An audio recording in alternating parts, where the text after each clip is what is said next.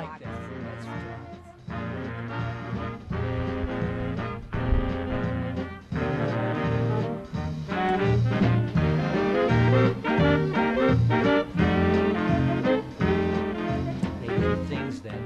This program was recorded on Monday, March 10th, in the year of our Lord, 2014.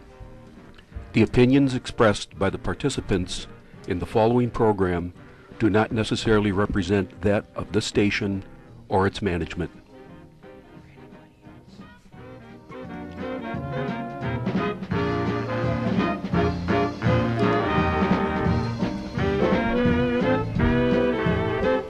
From the John DeVita recording studio, located in an undisclosed and clandestine location on the great northwest side of our fair city of Chicago, we once again are pleased to be presenting yet another edition of our monthly roundtable panels discussion show, Meet the Chicago Historians.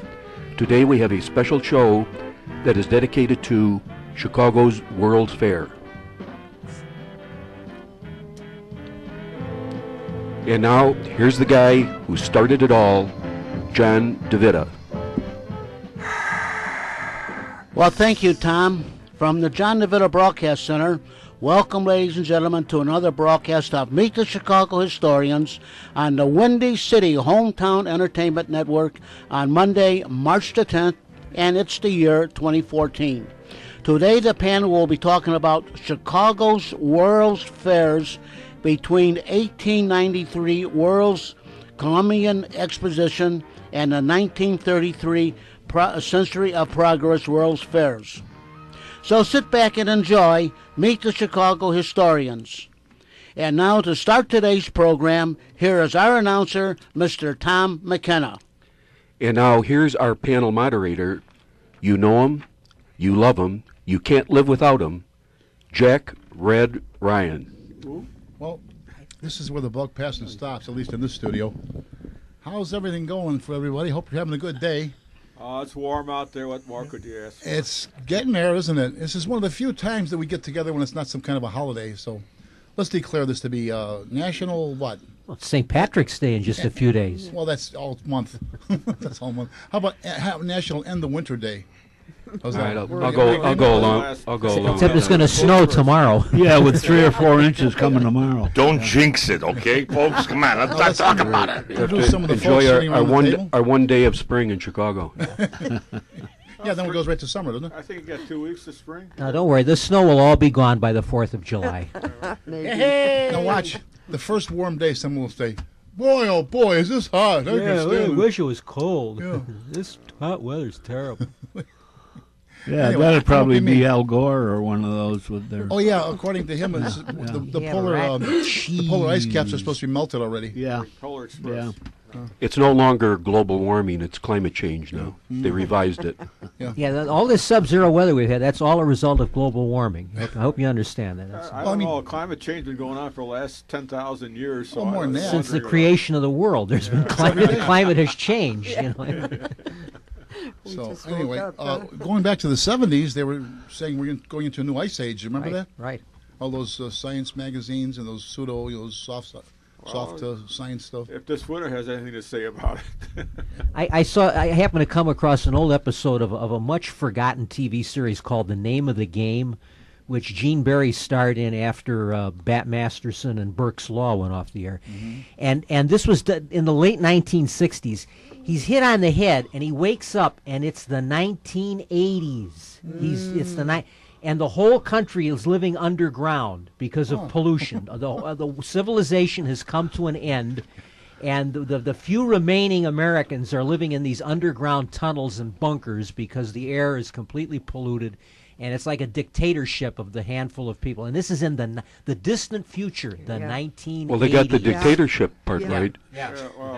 And they got the pollution right, too, when you get on the west side and Englewood. And What about can you just imagine living underground there? Some of our other countries like China and India, they're no, they don't try to be any, eco-friendly there. They're burning coal. Russia and China are burning coal to beat the band. Well, Right, Yeah, we China's trying to clean the place up so they can get more tourist trade there because tourists are not showing up. Where the They want to have healthy lungs when they leave, I guess. the Chinese, they don't like to breathe anything that they can't see. or taste. It's got to be chewy. there's Nice chewy. And it doesn't last long. You get hungry right away. It reminds me. It reminds me. There's a group of rabbis touring China, and they're in a hotel in Shanghai, and they asked the waiter, and one of them says, "Excuse me, are there any Jews in China?" He says, "Oh, sure, pineapple Jews, orange Jews." Oh, jeez. Once again, that was Jack Ryan. And you know what? I Send your can live cards and without letters it. to Jack Red Ryan. Yeah, get the name right so in case you have any complaints. Speaking of names, let's go around the table. First of all, our regular panel members: Al Opitz, Mr. Opitz, Chemical Engineer. I used to be a chemical engineer. Yeah. I gave On it what up. railroad? I gave up work for lost cause. Yeah.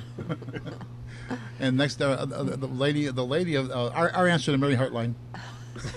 Thank you. Super Circus. We are gathered here together, and I am Jeanette Frontier, formerly with WJJG. And you had your own show, right?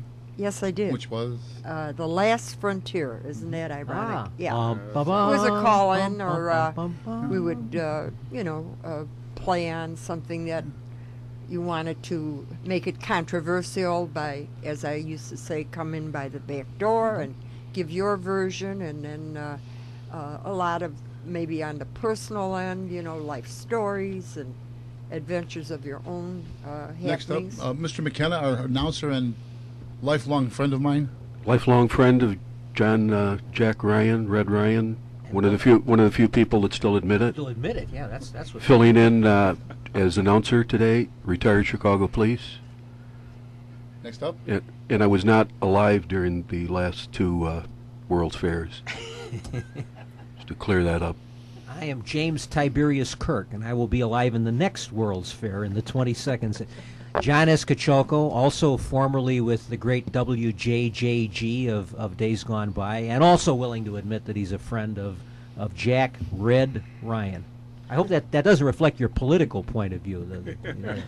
hey, how come you notice they chose for the conservative states to make them red rather than the other? Because the other way would be too close to the truth. Yeah.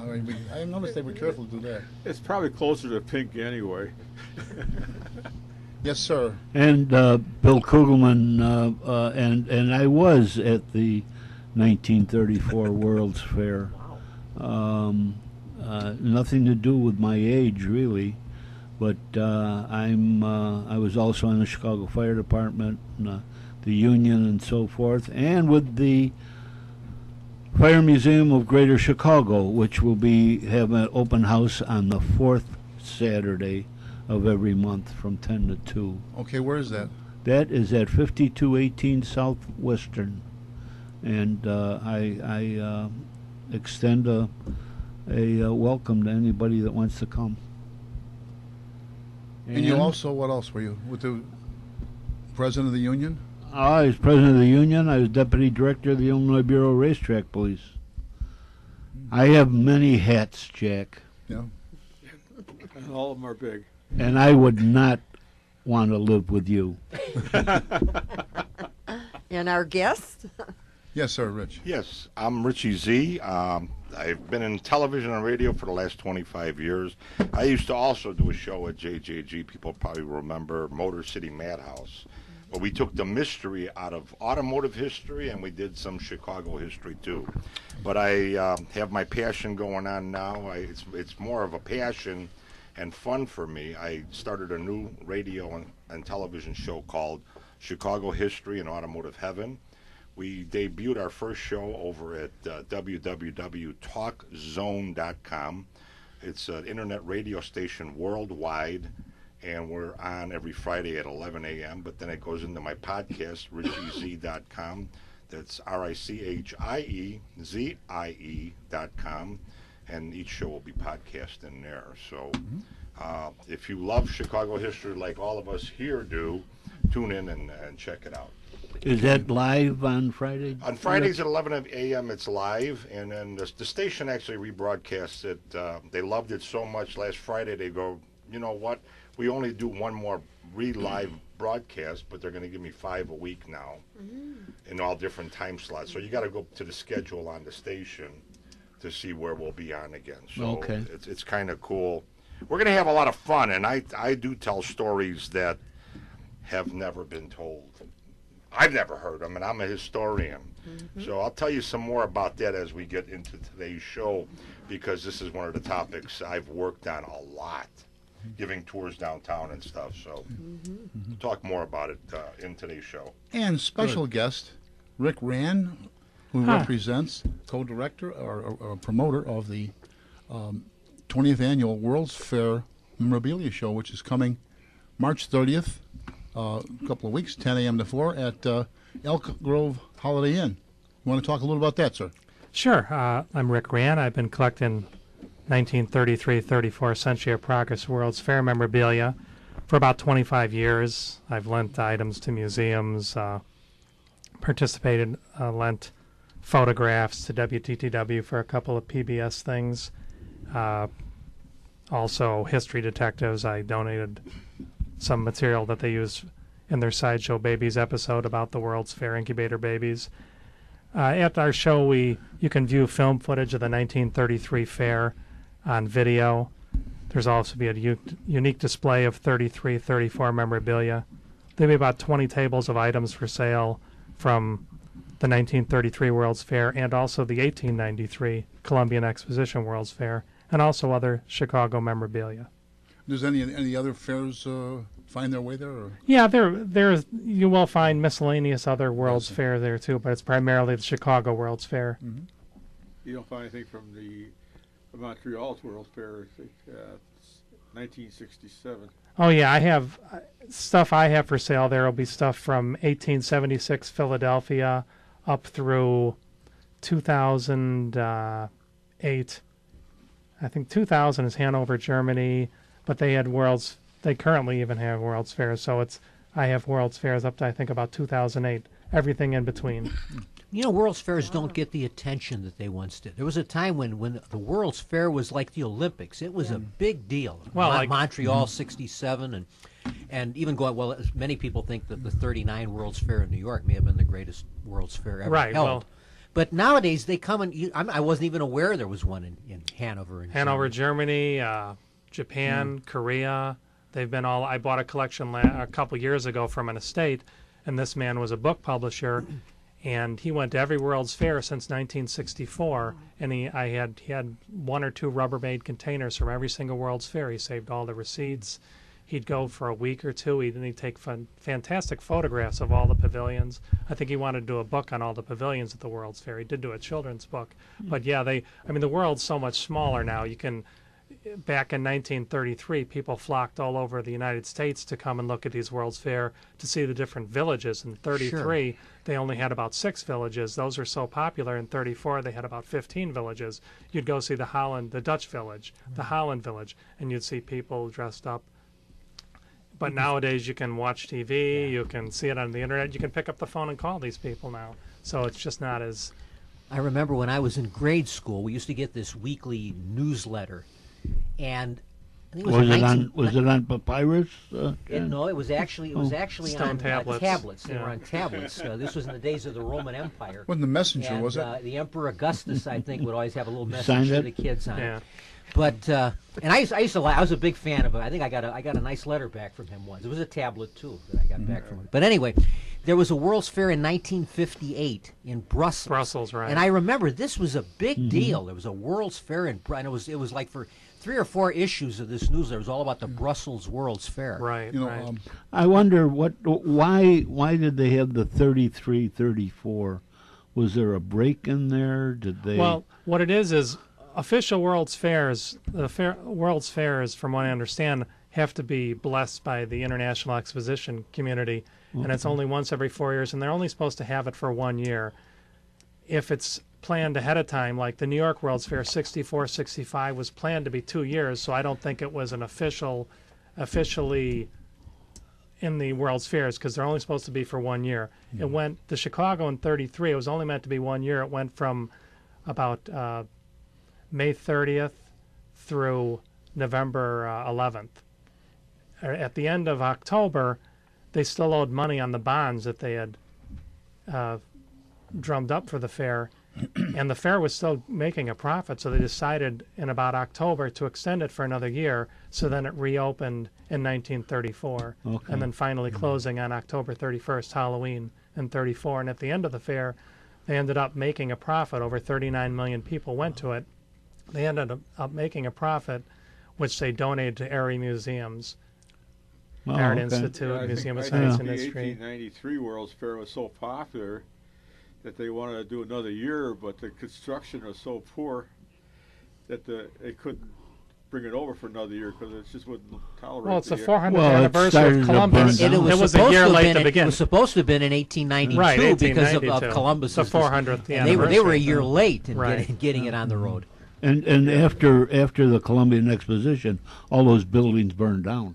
Well, the only one of them was meant to be permanent. The one that held the Palace of Fine Arts had held all the arts, Yeah. so that was one that was. One of the biggest reasons that it didn't go a second year and the construction was of poor quality was that the years prior, when they were building it, the weather was worse than our winter was this year. The ground was frozen solid. They had to actually dynamite the ground to get to dig down to put concrete in. They used a ton of hay to put around everything to keep it warm. But that's one of the reasons most of them were like plaster Paris, everybody knows. It didn't dry, it froze. So they touched it up in the spring before the fair, paint and stucco back then and that. But that's one of the reasons why it probably didn't go. The other problem they had when they first started building was the fact that they had swamp out there, and the crowd came in from New York, which had a higher rock table to build on, so they don't go down as deep. But when they came here, in order to get firm footing, they had to dig a lot deeper, so they invented caissons Okay. and hold the buildings up. So this was one of the few inventions that really came out of 1993 World's Fair. Some of the buildings downtown Chicago are still floaters, Oh, definitely. and they come. Some have actually wood pilings in there too. So surprisingly, after 100 years, they're still viable. So you look at it that way. So actually, this year, because of the mud out there, they started building caissons, and they learned how to stabilize buildings much more effectively. We'll get back to the fair. We always like to have this part of the show. We have what we call recent history, a.k.a. current events. And does anybody have any current event they want to bring, city, nationally, internationally, locally, Well, county? the world the Field Museum has now got a quite, and I haven't been there, but I understand it's quite an exhibit of the 1893 World's Fair. I was there. It was very And, nice. Yeah, and they at the Fire Museum, we've got that statue of Christopher Columbus from there.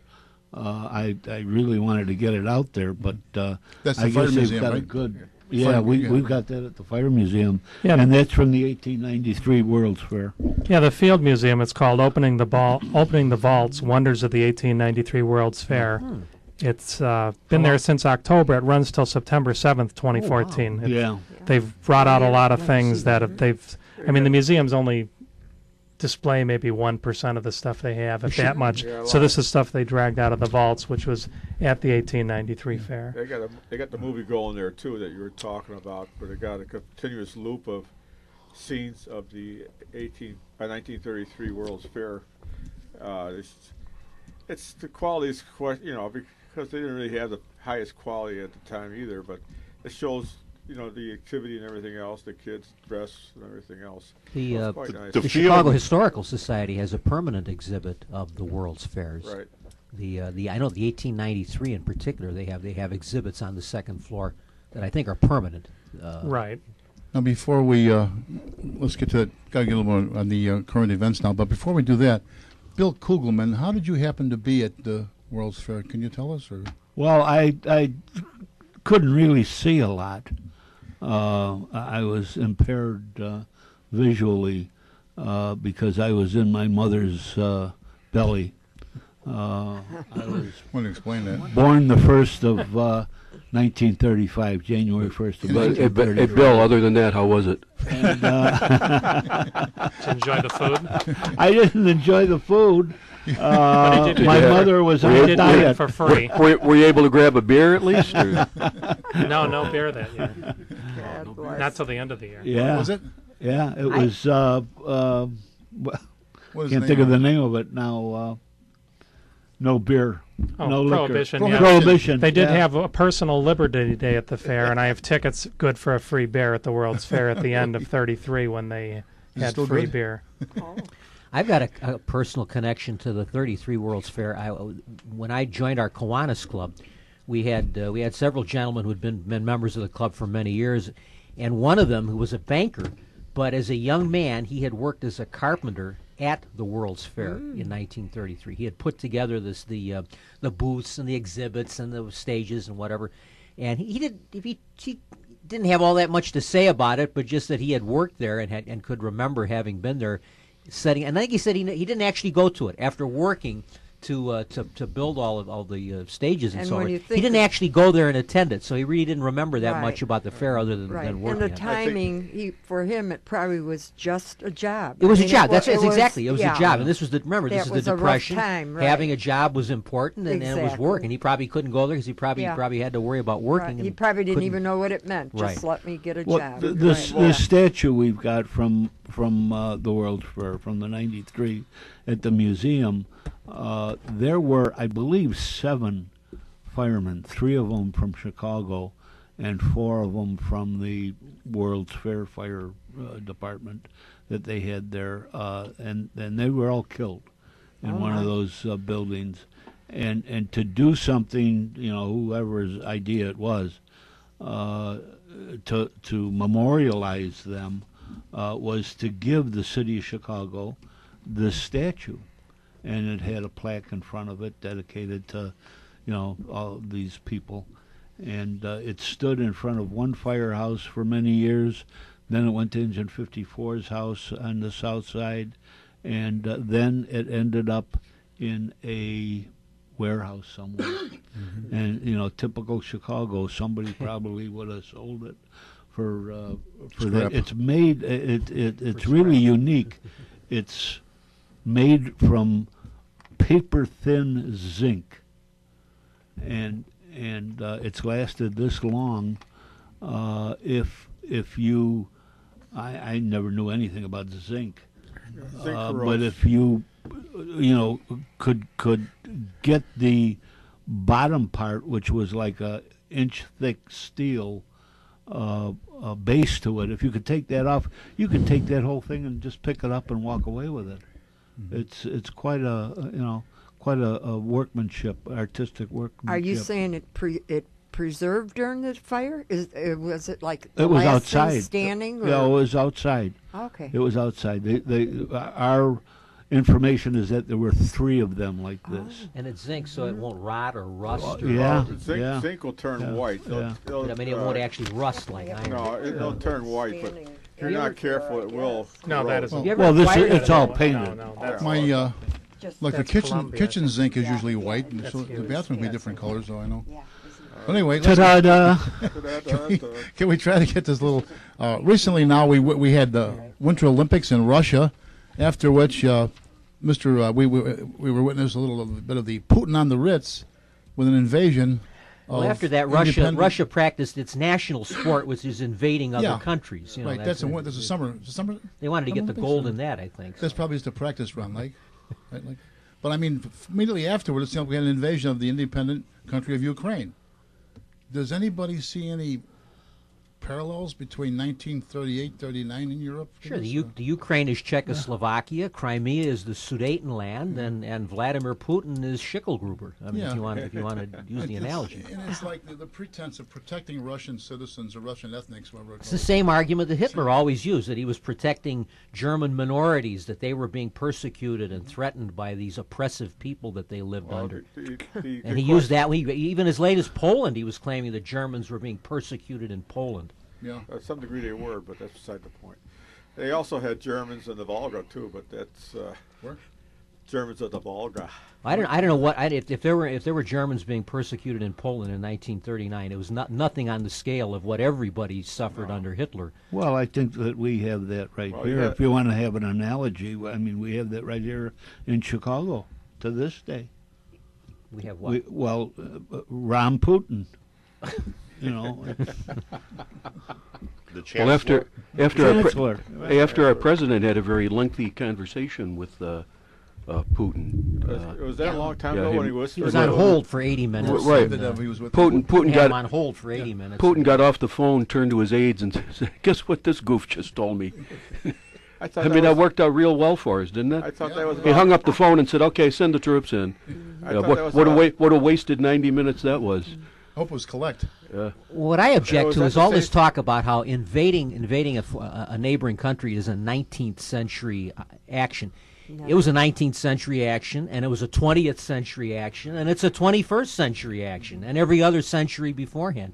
The idea that somehow this is obsolete, that we're never going to see countries threatening or invading other countries again, is silly. Well, Look, after- Putin's proving it. He's doing it and getting away with it. Mexico right now is invading us. Yeah. After Obama had the conversation with Putin, my suggestion is the next presidential election we write in Vladimir Putin. Well, you remember when Mitt Romney said that Russia was the biggest threat to peace in the world, and President Obama ridiculed that. He said that was outrageous and Like silly. an insult to our Russian friends. Our great friends. Yeah. Oh, Yeah. I'm always confused about which conversation Putin had with Obama. Was that just before the election last time, or No, just before he invaded the Crimea. that one? That's the Yeah. latest one. That was his- I saw on some TV program right after that happened that what the heck is her name? The one that ran for vice president, Sarah Palin. suggested this 3 years ago. Yeah. Yeah, and she they was laughed- roundly ridiculed. Yeah, right. They laughed at her. Well, she could see Russia from her back door. never said that. She never said She that. never said that. She That never was on said Saturday Night that. Live. I think Tina Fey said that, and it's entered, And it's it- entered and it legend laid as on though her, she actually yeah. said it. Yeah. Yeah. Yeah. No, you can't see it. But the Russians were in Alaska. They did invade Alaska originally, and then after they stripped it down to everything that was value to them, they sold it to the United States. Steward's icebox. Steward's Well, you know, Folly, right? this occurred to me. You know, there's another peninsula that used to belong to Russia, and it's called Alaska. And maybe Yeah. Putin, maybe on his agenda somewhere down the road. Yeah, I mean, yeah, that's true. I you know. didn't think about that. Yeah, Well, I was just talking about that because that was Russian territory in the That's right. 19th century until Yeah. William Seward, one of the wisest statesmen we ever had, bought it and was ridiculed for it. Seward was held up to public condemnation. I remember seeing a cartoon when I was a kid in a book about the presidents, and it showed William Seward pushing a wheelbarrow, and there's this block of ice in the shape of Alaska, and it says Russian America on it. And in the background is the Tsar counting this, smiling and counting the money. The few pennies that, he got. and the idea is that, and it was called Seward's Folly.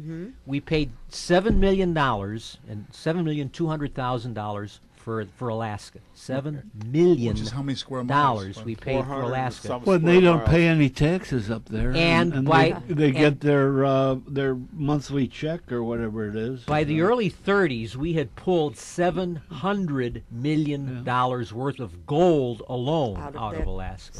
Yeah, it was So it was about- one of the Yeah. wisest real estate deals that was ever carried off. Right. It was something like 425,000 square miles in Alaska. Yeah, it was pennies for the acre. That Yeah, we pennies paid an for. acre. But you know, the funny story is, of course, it's one person per acre in Alaska. It's Yeah, it's still the population is Oh, yeah, growing, it's but it's very- still not. yeah. still No, not- 400,000. There's Sparse. 400,000 people live in Alaska. 400,000 square miles. You got to remember, they have a much better climate than we do. Break time. It's not as cold up there. We could go there and vacation in Bet the you they winter. don't have the potholes we have. They don't have Rahm Emanuel. I mean, so, Yeah, They are very lucky. The population. And now, for a brief intermission, you're listening to Meet the Chicago Historians.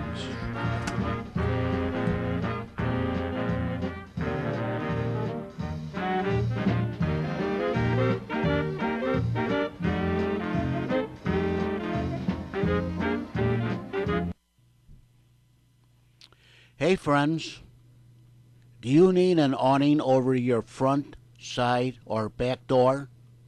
Or your windows? How about a canopy for your carport? Or a patio cover over your patio so you can enjoy being outside in case of rain? All you have to do is call Awnings and More, and Raphael Bogus will drive over, measure up whatever you need, and go from there.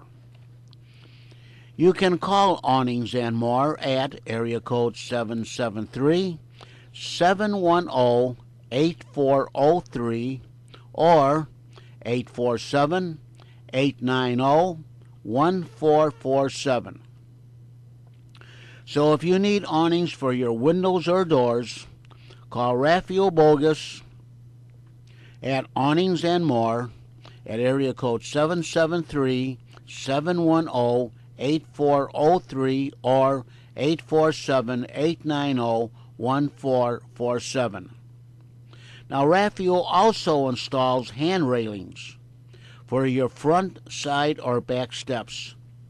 You must be safe when you go up and down the steps, especially in bad weather. So for awnings or handrails, call Raphael Bogus at area code 773-710-8403 or 847-890-1447. Again, Awnings and More for awnings and handrails, call Raphael Bogus at 773-710-8403 or 847-890-1447.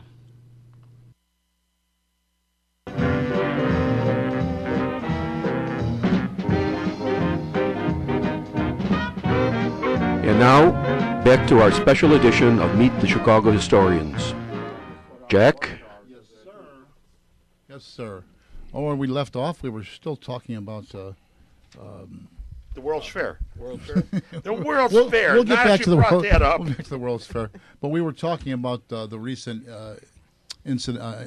occurrences in around the Black Sea there, in the Russian Winter Olympics, followed by the Winter Invasion, and we were all drawing I think everyone pretty much agrees that's a strong parallel to the incidents that happened in Europe after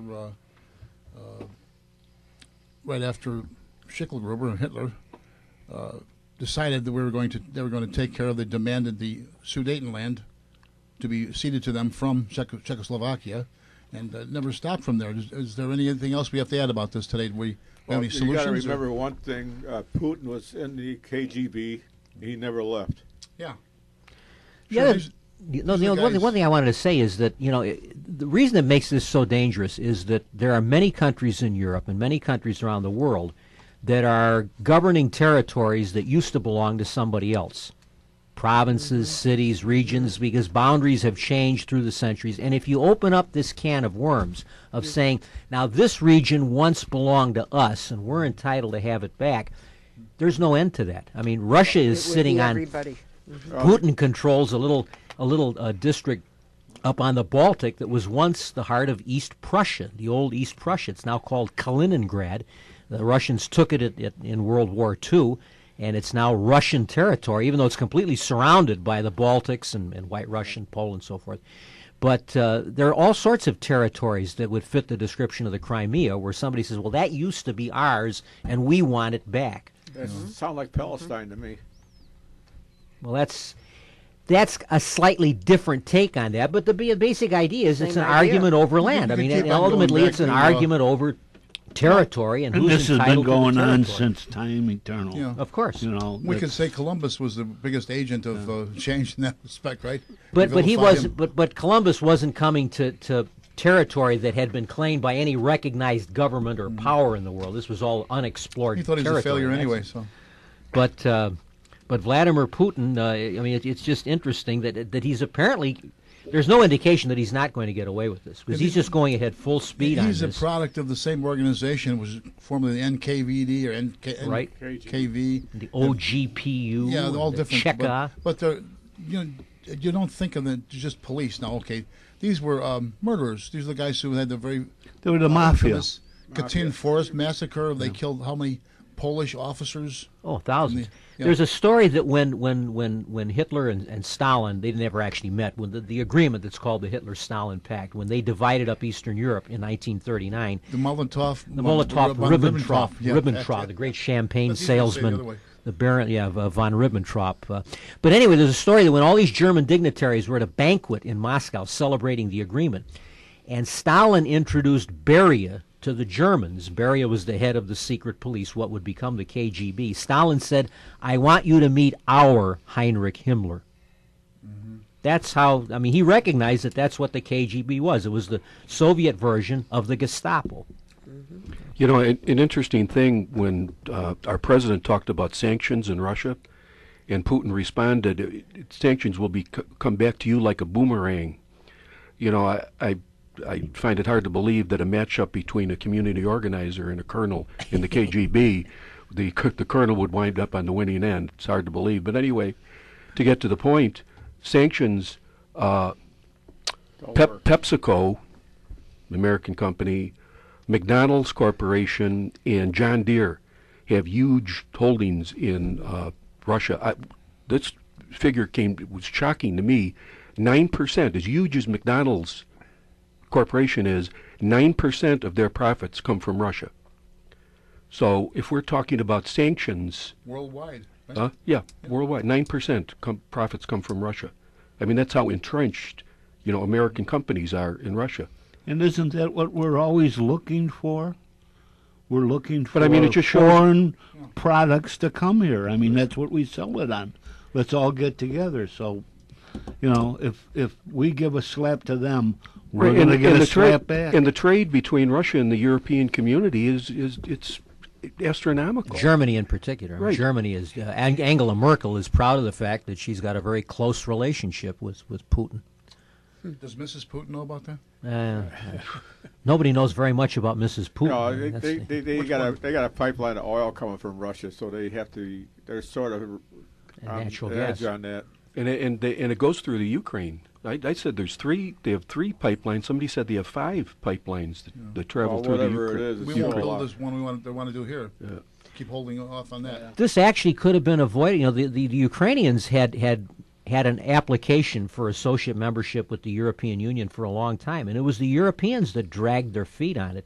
This could have been all settled a long time ago, and it wouldn't have led to this dust-up, because it all came about the breakup of this agreement that the Ukraine wanted to have with the European Union. Well, didn't Ukraine also want to join NATO? No, No? it was talked about. They never applied for membership. I think they kind of recognized they had to go slow on that. That maybe if they got the European Union membership, and then maybe down the road they might consider NATO. But they were always afraid of rattling the Russian cage a little, too hard, too soon. What the thing is, the Ukrainians are a little jealous of the Polish because they are quite progressive right now in their country. Well, a good chunk of the Ukraine once belonged to Poland. That was all Right. part of that agreement that Yeah, I just referred to, it's- Stalin and it's- Hitler. What I call the accordion borders, because they go back and forth. You don't know where they're at from That one reminds century me. to the next. But when I was in Germany, just after wall collapsed, we were on a tour of bus tour, and we were going to Warsaw from Berlin. See all these trucks going. They're loaded with car parts, and loads and loads and loads of car parts. And I was told that what the Polish didn't want would go to Ukraine. So this is what the downward was. But the trouble was at that time that they were stealing cars in the United States here, put them in cargo containers, ship them to Poland, and they were selling in Poland. And they were stealing cars in Germany too. And one of the guys I talked to said he was in trouble with Poland because they stole his car. And one of his friends saw it in Poland. He went back with the keys, took the car back, and now he's wanted for car theft in Poland. Are you sure that Warsaw or Warshawski? No, it wasn't Warshawski. But it was sort of funny because he said they wanted for car theft in Poland. International incident out of that, huh? Yeah. Well, they never went after him, That's funny. But I got photographs of Checkpoint Charlie and all that stuff. So what do we have for a solution in this situation here? There is no. Don't forget it. You know, it's either got to burn itself out or else it's not going to go anywhere. Cause Well, my favorite line about this situation in Obama's handling of it, the same thing he did in Syria with his old red line, crossing the red line. You know, I mean, I don't know who exactly said it, but it's true. If you cock the gun and don't shoot it, Yeah. you're useless. If you're not going And to he is- do anything, right, and don't he is- talk. Don't make a lot of idle threats. and- Exactly. So he cocked the gun. He talked about he was in the process of bombing Syria. Then he decided to turn it over to the Congress and let them vote on it. Then they kicked it down the road, and then finally said the colonel told the community organizer, "I'll handle this," and he did.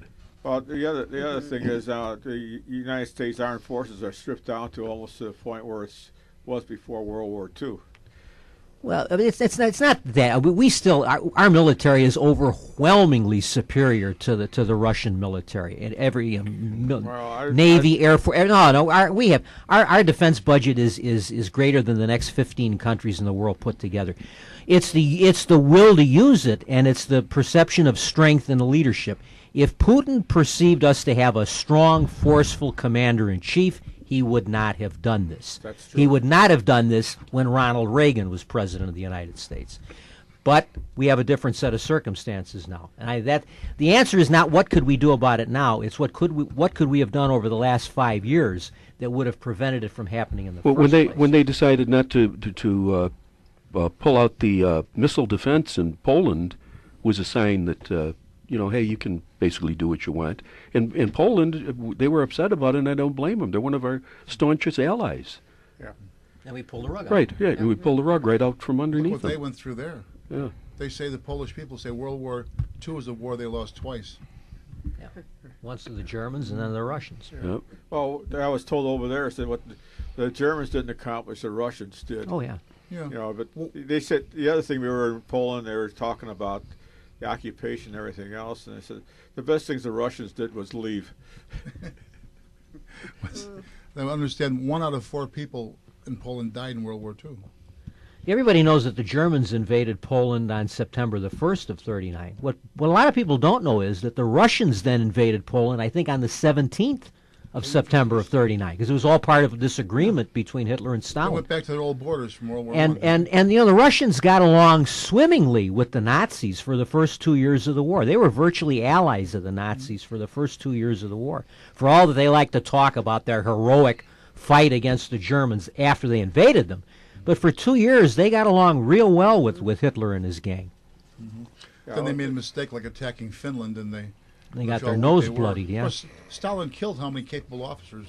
Purged the before the war, sure. Yeah, a sort of funny story with that too is the fact that he eliminated almost all his general officers. And then wondered why his army took a beating at the Well, beginning that of was the the war. question. He said, turns around and says, "Where are all my generals?" And somebody turned They're all around in and the said, grave. "You killed them all." Long time passing. You know what? And I've said this for a long time. We here in the United States send our generals to war college, and we send them to all of these schools and give them all of these the orders to protect us, and yet when we need that, who comes in?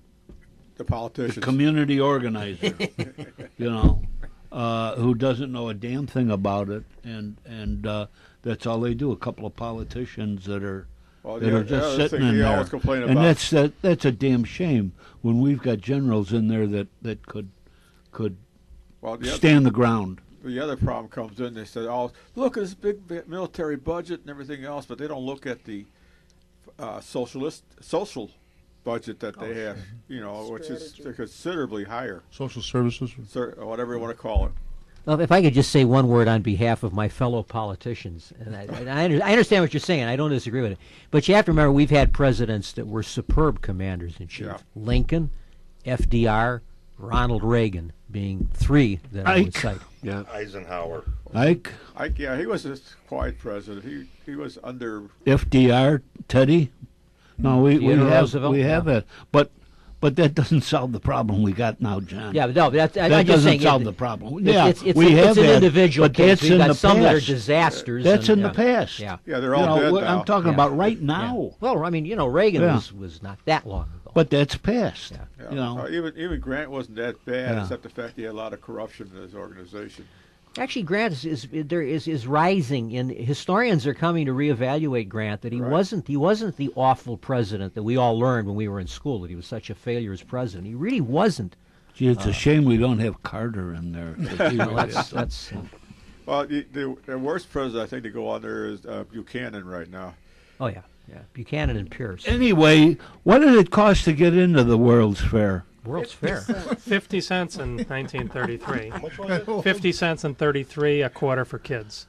That was a lot of money those days too. You know, Yeah, it was. I do have some statistics, and then I know the experts, Rich and Rick, probably have 100 million things more to tell.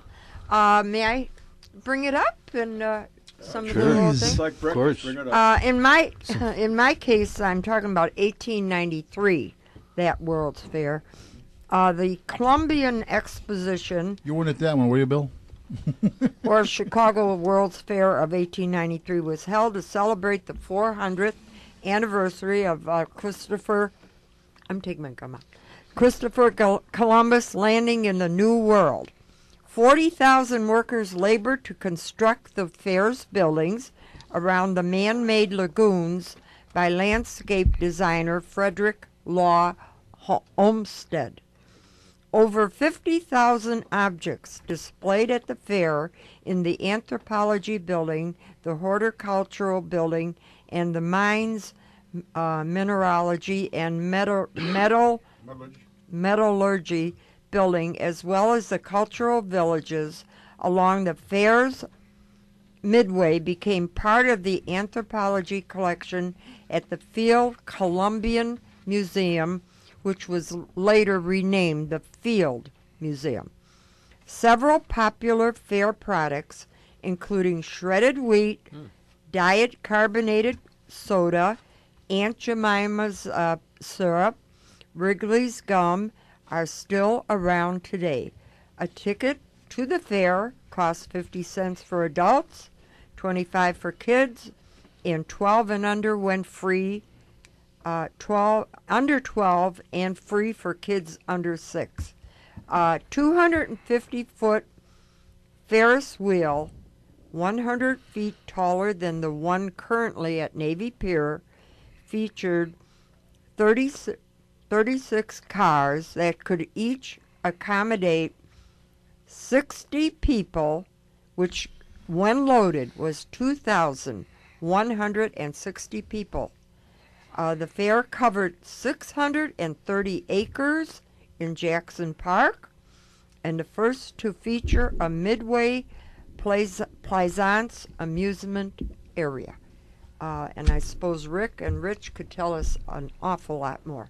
Yeah, there was also some remnants of the Ferris wheel they found not too long ago. The foundation to the Ferris wheel was found in the Palance, the Midway there. And I'll bet, you're talking about 50 cents and 25. I'll bet there was no tax. I'll bet there was no city tax on admission, which there's certainly you today you mentioned- wouldn't get away with that. Right, But I'm sure they didn't right. tax it You in got those to days. remember though, you were paid less than 50 cents an hour for pay too. You mentioned food, and I want to mention a couple of you hit the nail on the head. But Cracker Jack was Cracker debuted. Jack, yes. And also the Vienna all-beef hot dog. It's got a wonderful yes. story in Chicago.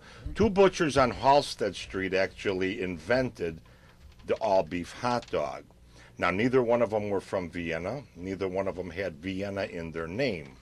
They named it Vienna all-beef hot dog because at that time in Europe, Vienna made was a sign of quality, meant a sign of quality. So that was one of the things with that. You really covered a lot of great things, but I want to touch on something. We're getting started. How did we get it? How did we get the fair here in Chicago? Now, the city of Chicago was only 20 some odd years old after the Great Chicago Fire. New York wanted it, St. Louis wanted it, Detroit wanted it, all these other cities wanted the World's Fair. We got it because our affluent people, our movers, our shakers, our industry leaders put their money where their mouth is.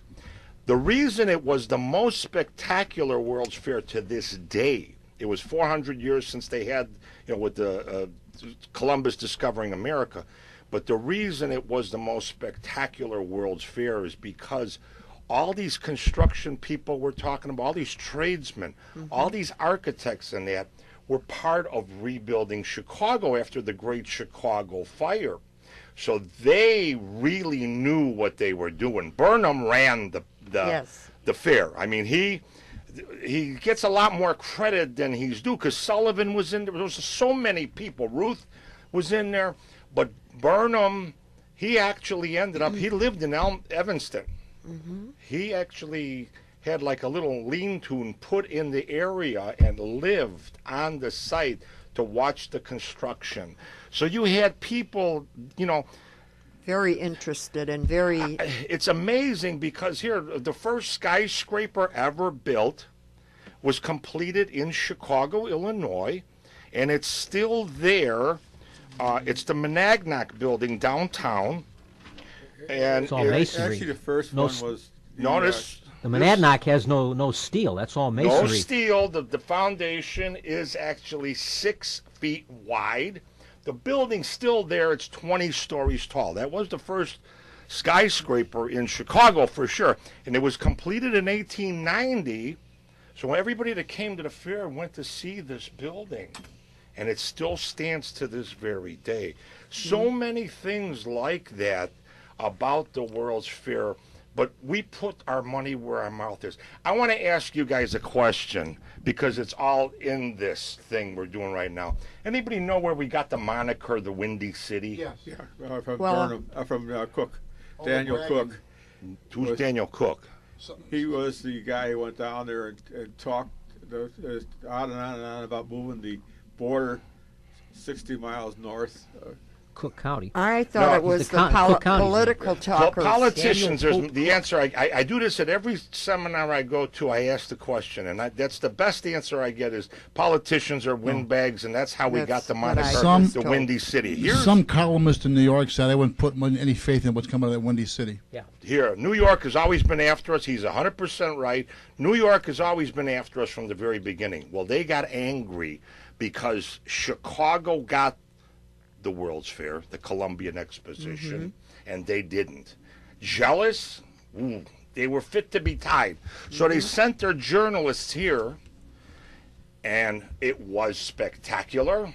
It was never done in the world what we had here.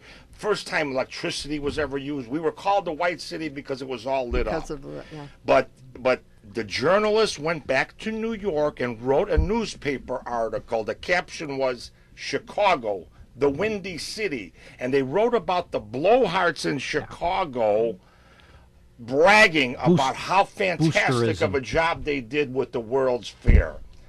Now, New York, there's another thing that I do, and it's in this same thing right now. I'll let you take it, Rick, from here. You've heard the term second city. Now, everybody always says, well, yeah, New York's number one. Now we're third. We're number two. We're third. We're what? Chicago's Yeah. third now in No, population. well, we're the second city. That know. was our moniker forever, Yeah, I and know. it still is. Yeah. Because it had nothing to do with New York. Our first city burned to the ground, and we were known as the second city because this is our rebuild. second city. Rick, want to take it? Well, the 1933 Very good. World's Fair was called A Century of Progress because it was 100 years since the founding of Chicago in Corporation. 1833. Right. March 4th, right? Oh, let me ask one other question. Did Walt Disney have any relationship to 1933? I'm sure 1839. His father worked on the World's Fair of 1839.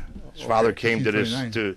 1939? 1893. The, okay, the Columbia Exposition. He came here in 1890 with his wife. Chicago was organized as a town in 1833. It didn't become a city until 1837, which is why they celebrate. Right, but it was organized as a municipality. Yeah, no, you're absolutely right. It was founded as a municipality. It was founded in 1833. It had to have so many population. Or a village. It might have even been a village. It had a tendency to count twice. Yeah. Well, it might have been a village form of government, but it became a city in 37. In the way they started the World's Fair, when they opened the World's Fair in 1933, I believe it was May 30th, at night, they had a observatory, several observatories in the United States. I think one is in Wisconsin. Is that Yerkes? Yerkes. They had several of them set up just in case it was cloudy, and they caught the light from a star, and then that was switched by photo circuit. It was sent to Chicago, and then one by one they would flip that switch, and they would take the beacon on the Hall of Science, and they would point that beacon at the Travel and Transportation Building. Then that building would light up. They'd light up the buildings one at a time, and that star was Arcturus, which is 40 light years away. So the light that left during the 1893 exposition and got here in 1933 is the light that they started the World's Fair. Ooh. Yeah. So it was supposed to be a pretty spectacular viewing at night when all the lights were off, when one by one they lit up all the buildings. Yeah, they had a gigantic, I think the Machinery Hall was gigantic. It had something like area 4 football fields under the roof. Well, at the time, it was the largest unobstructed. It had suspension roof, much like probably the Greyhound terminal downtown, but it was huge. It had the breathing dome, the Travel and Transportation Building. They had trains in there, airplanes. Yeah, they said that if you wanted to go see the whole thing, it'd take you a whole week to see the fair as it was. Oh, it would take you weeks to see the whole thing because it went from 12th Street all the way down to 37th Street, all along the lakefront, and incorporated Northerly Island, which is increased by 60% landfill for the World's Fair, and incorporated Adler Planetarium, the Shedd Aquarium, Soldier Field, and the Field Museum. All predated the World's Fair, but they were all kind of the first museum campus back then. Didn't the Art Institute also incorporate? The Art Institute, they had the art there. Yeah, that was a women's pavilion or something like that. It wasn't the Art Institute at the time. It was a women's. Well, they did in 33. In 33, it was across the street when they built this place, and then it was something like a women's exhibit or something like that. And maybe in 1893. Yeah, 1893, and then after that, it converted to the Art Institute. That was Bertha Palmer's place. Yeah, Bertha Palmer, the inventor of started the brownies. first women's activist and women's organization was at the 1893 World's Fair. She had an event there, sit-down dinner. She had the caterers from the Palmer House, and she told them, she says, I don't want anything after dinner. It was a hot summer night, and she said, I want something that they can walk around with and put in a napkin. And thus the brownie was invented by the caterers from the Palmer House. So she caused it to that, yeah. Now was Buckingham Fountain, is that related to the... 23. Was it before that? Yeah, that was before that. I know there's one we've talked about before. There was one, I think there's a monument still there celebrating the Italo Balbo. The 11th glorious year of fascism. The decennial of fascism. The fascist era. The ancient Italian, the Balbo and the fascist flyers came in their seaplanes from... which is how we from get Rome. Balbo Boulevard or Balbo Drive. Yeah. 7th, they renamed it. They flew in from, I think they stopped in Iceland. They did little hops. New York, came to Chicago. They landed cheering crowds in, I believe, July of 33 on the lakefront. They landed their seaplanes. Then they had big festivals. They had a big banquet at, I think, the Stevens Hotel. I have programs from that, and some of them autographs of the flyers. And then at Soldier Field, they had a big celebration for Balbo. He was taken around and treated like... What's funny about Balbo, Chicago is the only one that has a street named after Balbo. In Italy, they don't have anything named after Balbo. And plus... He later fell out with Mussolini. Mussolini was a little bit... his nose was out of joint. Mussolini's nose was out of joint because, they named this drive after Balbo. Why is it named Mussolini Drive? And somehow Balbo Drive has lasted through World War II. Yeah. And then exactly 1 year later, to the day when the Flyers landed in '33, the Italians of America What? dedicated the ancient Italian column that was donated by Mussolini and the people of Italy right next to Soldier Field there. And it made it through the war with the plaque on it, which says it's in the 11th year of the fascist era. right, Is that, exactly. That's The only thing from the World's Fair that was actually built for the World's Fair that is actually still there. Well, that brings us down to, guess what? Great time. You're listening to Meet the Chicago Historians, and we thank you for it. We'll be right back. Many years ago, when I was Yes, you will.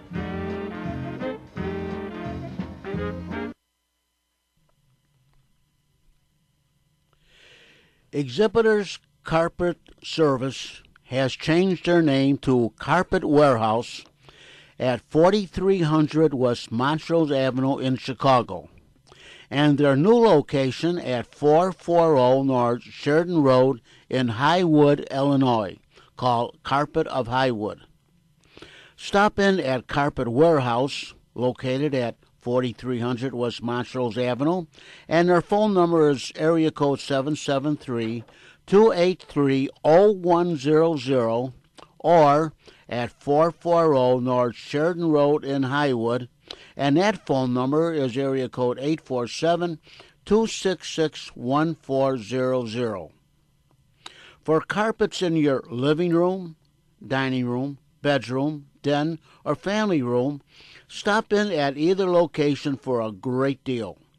Once again, Carpet Warehouse, 4300 West Montrose Avenue, and their phone number is area code 773-283-0100 in Chicago, or Carpet of Highwood at 440 North Sheridan Road, and that phone number is area code 847-266-1400. Remember, if you need a carpet in your living room, dining room, bedroom, den, or family room, stop in at 4300 Montrose Avenue in Chicago, and once again, that phone number is area code 773-283-0100, or at 440 North Sheridan Road in Highwood, and that phone number is area code 847-266-1400 for a great deal on carpeting.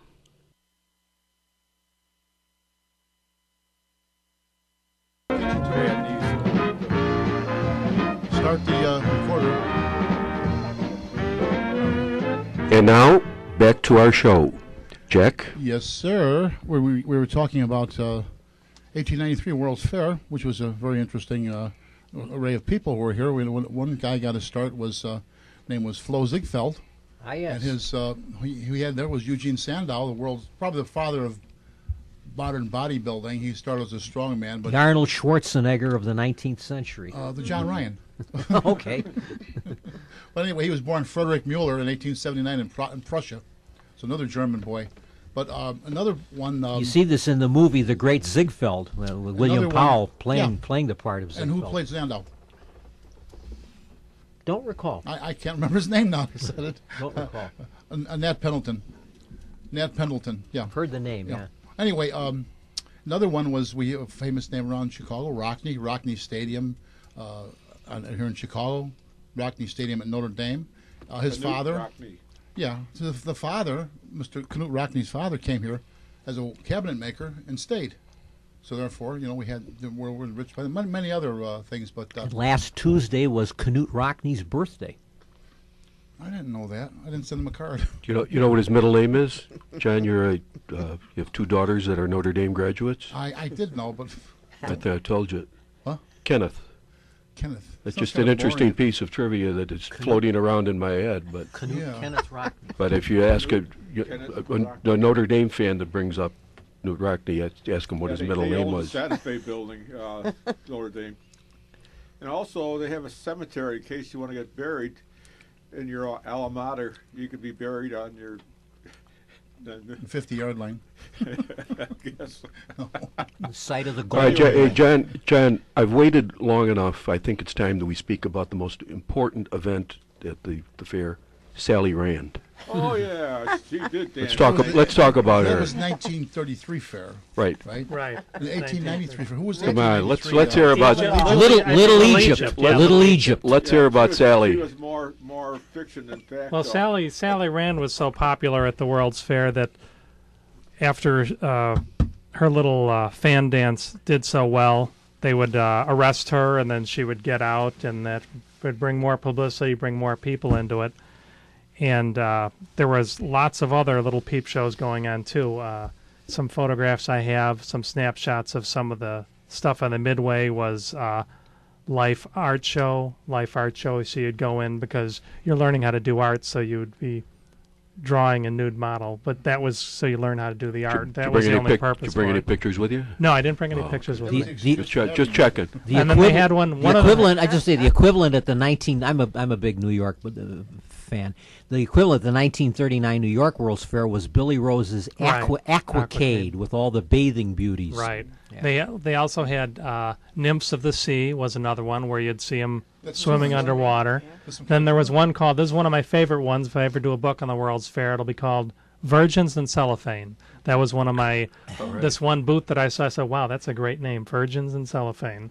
But the I think- Midway was filled, I got this one I think beautiful, I think I have a magazine named that. So Was that There where were- you find them? right. there was lots of, well, Streets of Paris, Brown bags. there's a Streets of Paris magazine from the World's Fair would you buy, which had a lot of nude models in it.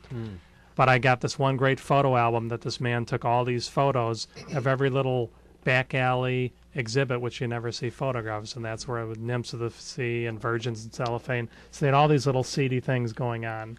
And, so, I have photographs, you see a couple of the ladies just kind of sitting outside smoking. So Yeah. it was a job. Hey, it kept people working during the Depression. Yeah, Kept actually, Chicago. The Depression was delayed because of '93 World's Fair at Chicago. It hit right, actually '94, but the crash of '93 hit the rest of the world. But funny story is Sally Rand did her dances way up until almost when she died. Yeah. She was in her 90s when she died, and she was doing it until she was 80 something or other. Yeah, I've seen flyers from like maybe Mangum Chateau or some other place on River Road, in the 50s and the 60s, her doing her dance, and it'd be a picture of her, and then invariably most of the time you see them, they were hand autographs. She'd probably go around afterwards, or you can go wait for her and get a nice Bill, autograph. hey Bill, that's when you dated her, didn't it? Sally, weren't you Bob and Sally? Truesdale, Weren't you and Sally an item for a while? That is a coincidence that these two big Chicago World's Fairs take place at a time of the two biggest economic catastrophes in the worst. country's history: the 1893 panic, as they called it then, and of course the Great Depression in the 1930s. But Well, look they- at the people that they put to work. They planned That was the the whole thing. World's It is Fair. odd that they both coincide with In with major 1926 is when economic they- collapse. In 1926 is when they decided to do the World's Fair to celebrate the 100th birthday of the founding of Chicago. I think it was Mayor Deaver got a committee together, and what they called, it was known as the Chicago Centennial Exposition until I think 1931. That's what they could call it. And the way they sampled public sentiment was they started a World's Fair Legion. For $5, they tried to get regular Chicagoans to pay $5, which would give them 10 admission tickets. So in 1928 and 1929, they got about 112,000 Chicagoans to pay that $5, and that raised about almost $600,000, and that was kept in a special fund until the actual World's Fair took place. Another way, after the Black Friday hit in 1929, they had gold bond guarantors.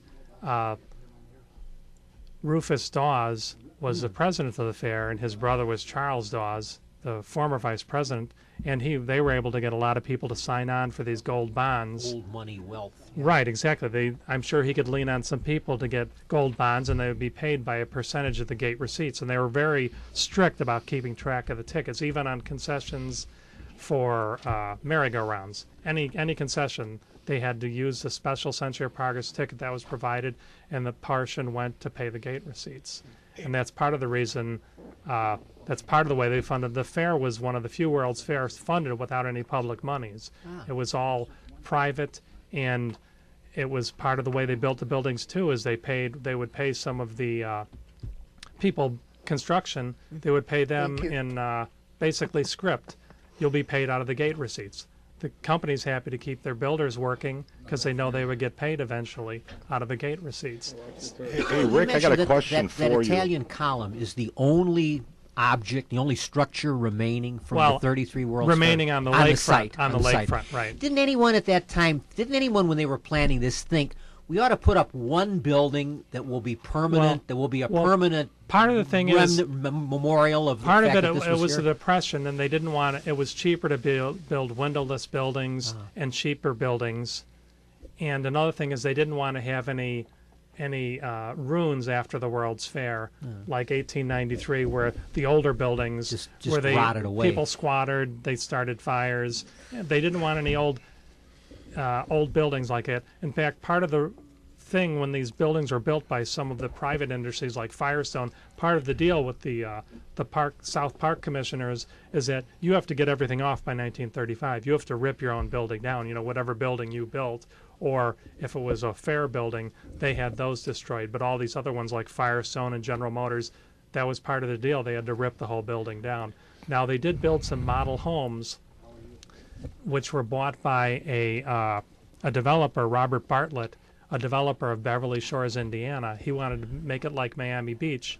After the World's Fair in 34, 35, he bought about 18 buildings from the World's Fair. Most of them were like model homes, like the House of Tomorrow, And moved the them Roston somewhere. House. He moved them by barge and by rail to Beverly Shores, Indiana, and put them up on Lake Michigan.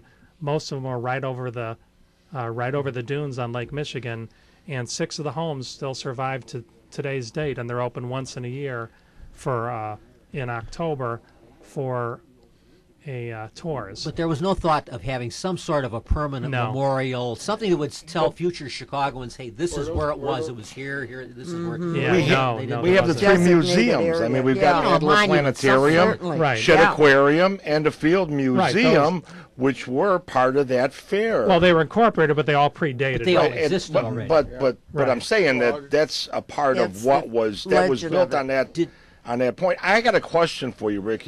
I read something in detail. There was over 45 or 50,000 vendors at the World's Fair displaying their goods, like furniture stores. It was almost and- like a trade fair. Right. It was one of the first fairs where they didn't give away like blue ribbons and prizes, that type of thing, but they did sell exhibit space. So Right. you would go through, and Brunswick showed their how many billiard did you- tables or do you bowling. know how many there were? I read. I don't something think like there's that. 50,000, but they're in the thousands. I mean, I have brochures. I save brochures from every exhibit, and I have like 800 different so far. At the time, there was over 300 furniture manufacturers in the city of Chicago. Yeah. We had the Hard to stock believe. market. Not stock market, stockyards. We were the butcher capital of America. We were slaughtering 200,000 cattle a day. Well, that's one of the ways they helped build the fair without public monies, is that they rented exhibit space. So Right. they had General Motors built a wonderful building, and they actually produced Chevrolet cars. You could watch the Chevrolet car being built at the World's Fair, and then there would be on the VIN plate or on the dashboard, there were little plates saying "assembled at the World's Fair." Wow. I knew a guy in Wisconsin who had one, who had the 1934 Chevy right there, Gotta be worth assembled money. at the World's Fair. And I had a chance to buy it, but I couldn't afford the $25,000. A friend of mine had a museum. Jim Moran had a museum in the Auburn Cord Duesenberg factory. Not Jim Moran, the courtesy man. No, not him, not that one. Okay. Not the courtesy man, Let's but say you want transportation. But he did in the Auburn Cord Duesenberg factory in Indiana. He had a little World's Fair museum, and he had a Firestone tire, and right in the sidewall it said "Made at the World's Fair in 1933."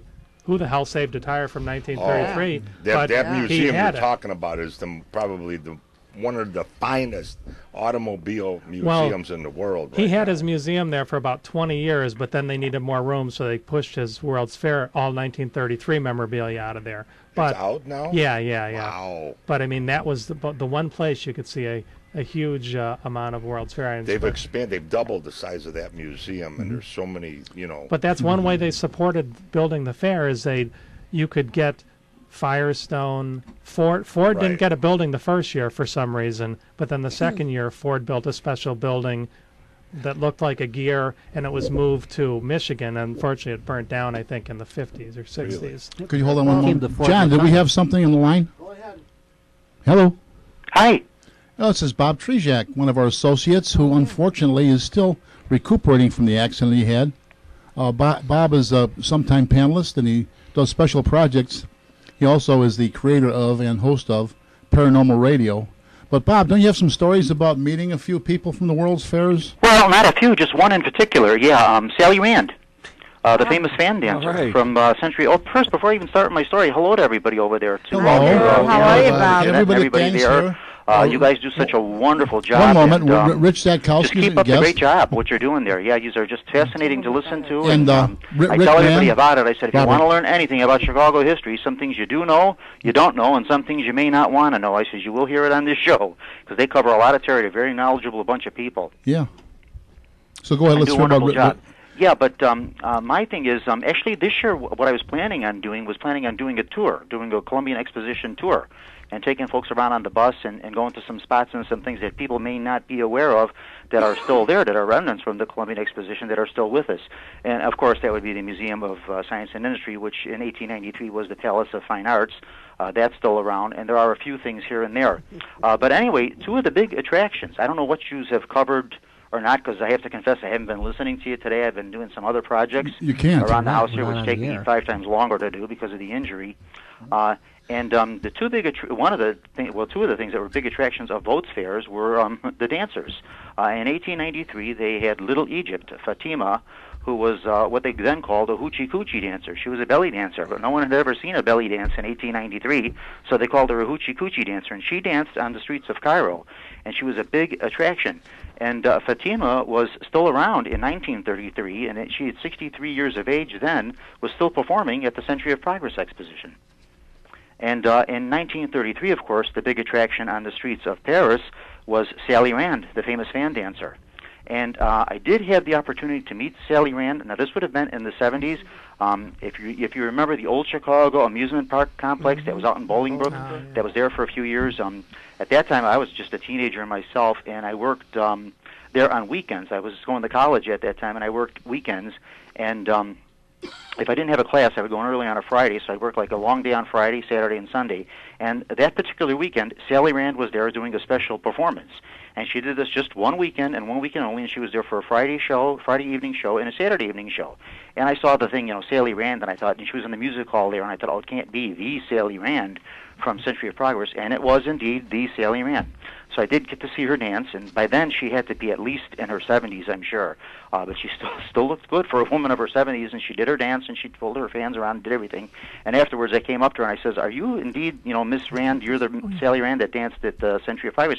Oh, yes, honey, it's me, I'm the one, and this and that. And she put her arms around me, hugged me and everything, and I guess she was just thrilled that, somebody under the age of 80 knew who she was that was still around. And I don't know how long she lived, but I'm guessing it wasn't too long after that. She must have passed away, because like I said already, by then she was elderly. But yeah, I did have the opportunity to meet Sally Rand. I did not have a camera. I wish I did. I wish I had a photo of it. Well, or I got do her have- autograph. They I do have sell some of photos of pictures her. and autographs online. And the way she used to sign her photos when she used to give them away was she used to put down, from your favorite fan, Sally Rand. Yeah, Ooh, I get I do that. have some negatives I bought on eBay from Bolingbrook, from old Chicago, and I was a little disappointed because it's mostly just exterior shots. I was hoping for amusement park photos, but it turns out they're pictures of Sally Rand posing in front of old Chicago. That must Yeah, have been from that weekend. Yeah, she did just like a one-weekend thing. She was there just for the 2 nights. I don't know if she was there Sunday, but I know definitely she was there for the Friday and Saturday that weekend. And like I said, I just had the good fortune of happened to meet her. I happened to be working that weekend, and I happened to see her. It must have been around that same time, Bob. I can remember She appeared on like the Mike Douglas had a daytime talk show. Remember Mike Douglas show? He used to, Oh, he yeah, used to- Mike Douglas, He yeah, used he's to done at 3 specialize o'clock in in the bringing afternoon. back people Yeah. you hadn't seen for many years. Right, Yeah. and I think she was on there, and she had a tight like leotard outfit, and she would move. She used to say the rand is quicker than the eye with her fans. Yeah. So I remember seeing her do the whole demonstration on television. So it's probably around that same time. Yeah, I'm sure it would have been. Now, I never really looked up her biography or anything when she passed away, so I don't know how long Sally Rand was with us, but I'm guessing this might have been towards the end of her life, or at least towards the end of her performing career anyway, because like I said, she was already older by then, but nonetheless, she still did her thing, and she still looked very good. I So I think give she her re- all the credit. She had a lot of gumption. She retired then and raised a family after that, didn't she? Oh yeah, I know she had married and raised a family and that, and had a normal life, so to speak, away from burlesque, away from the stage. I don't even know if she was really burlesque. I don't know what you could call her. She was very it's unique. kind of Just yeah, something unto her own. Yeah. hard to classify, isn't it? There are a lot of fan dancers now that copy her. I don't know if she was really even the first, but whatever she did, she sure raised that up to an art form. I'll tell you that. Although I don't think people went to go see her for the art. Do you have any other World's Fair stories? Or? Yeah, just the one. Right now at the museum of at the Field Museum, they do have a nice exhibit of Columbian Exposition artifacts there. They do have that, and of course our Ferris wheel, which is at Navy Pier.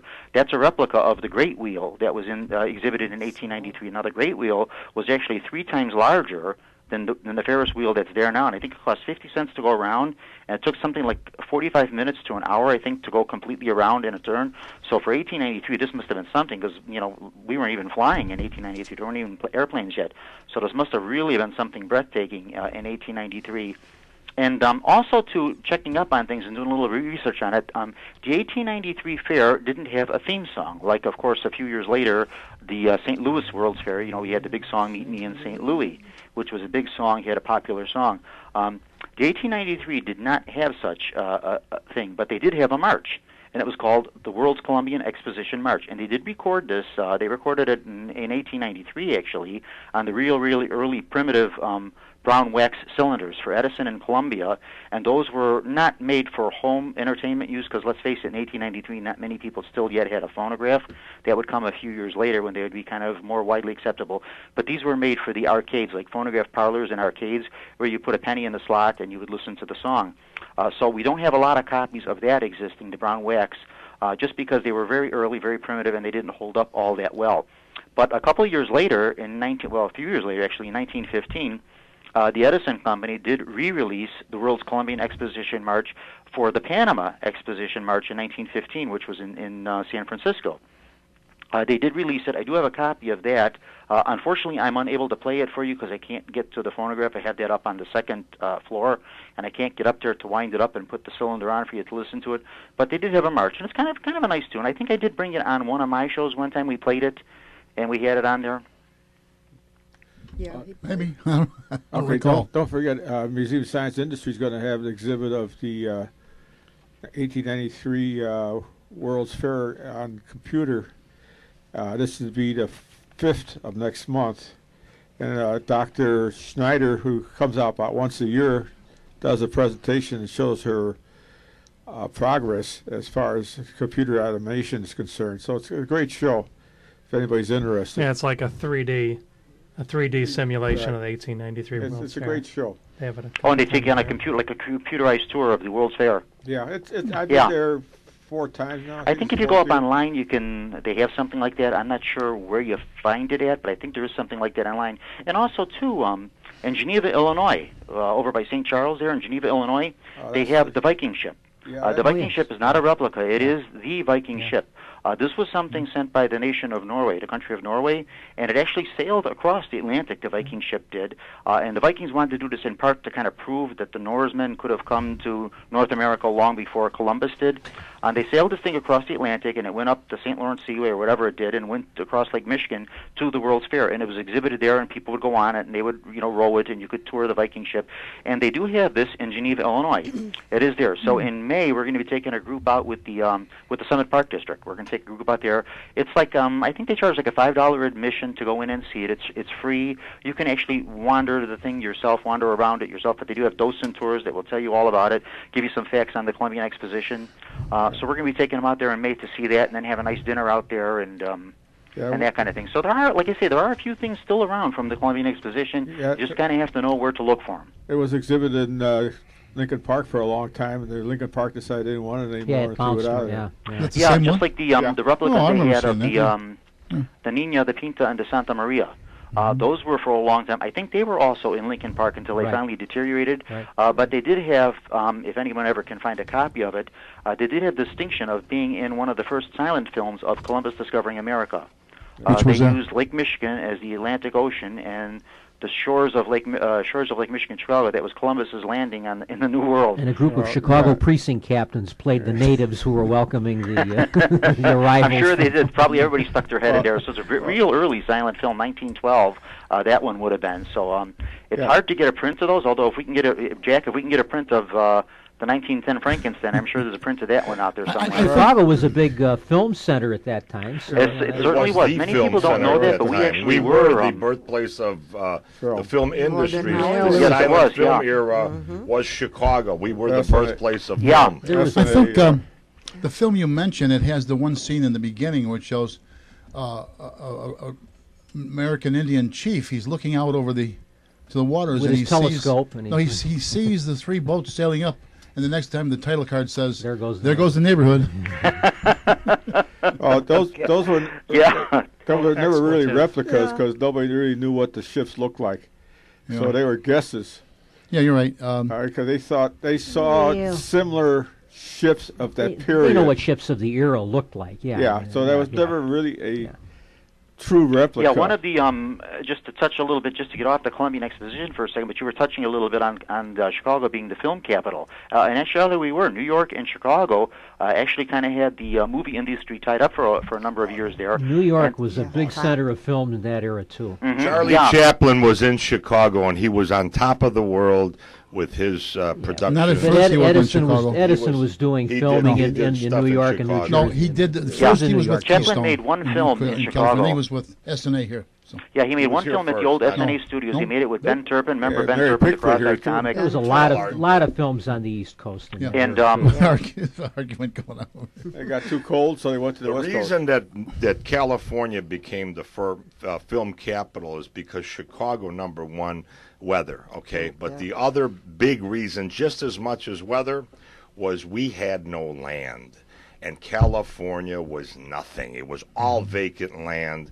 So the film industry went to California because they could get Make their land studios. and the weather was better. Sure, that's true. Those were the two key reasons why they left Chicago. But I'll argue the point because I read a lot about New York and Chicago, and Chicago was on top. The Raft brothers, Julius and Cornelius, that built the 6 theaters downtown, we were ahead of New York, even though New York was a lot older than we were when it came to arts, entertainment, the film industry. The music industry exploded in Chicago, whether you like polka music, jazz, blues, the big band sound. It was Chicago that Chicago made it happen. Chicago's still somewhat of a lead now because they start productions here in Chicago to see how people like them rather than go to New York because critics didn't like it in New York. It's a death sentence. Where Chicago is a little more lenient, and they don't care what the critics say. You know what? I think we've got thick skin here in Chicago, and with my radio show that's coming up now, with what we're doing, I'm going to have an attitude because you know what? I'm tired of people talking about us like those.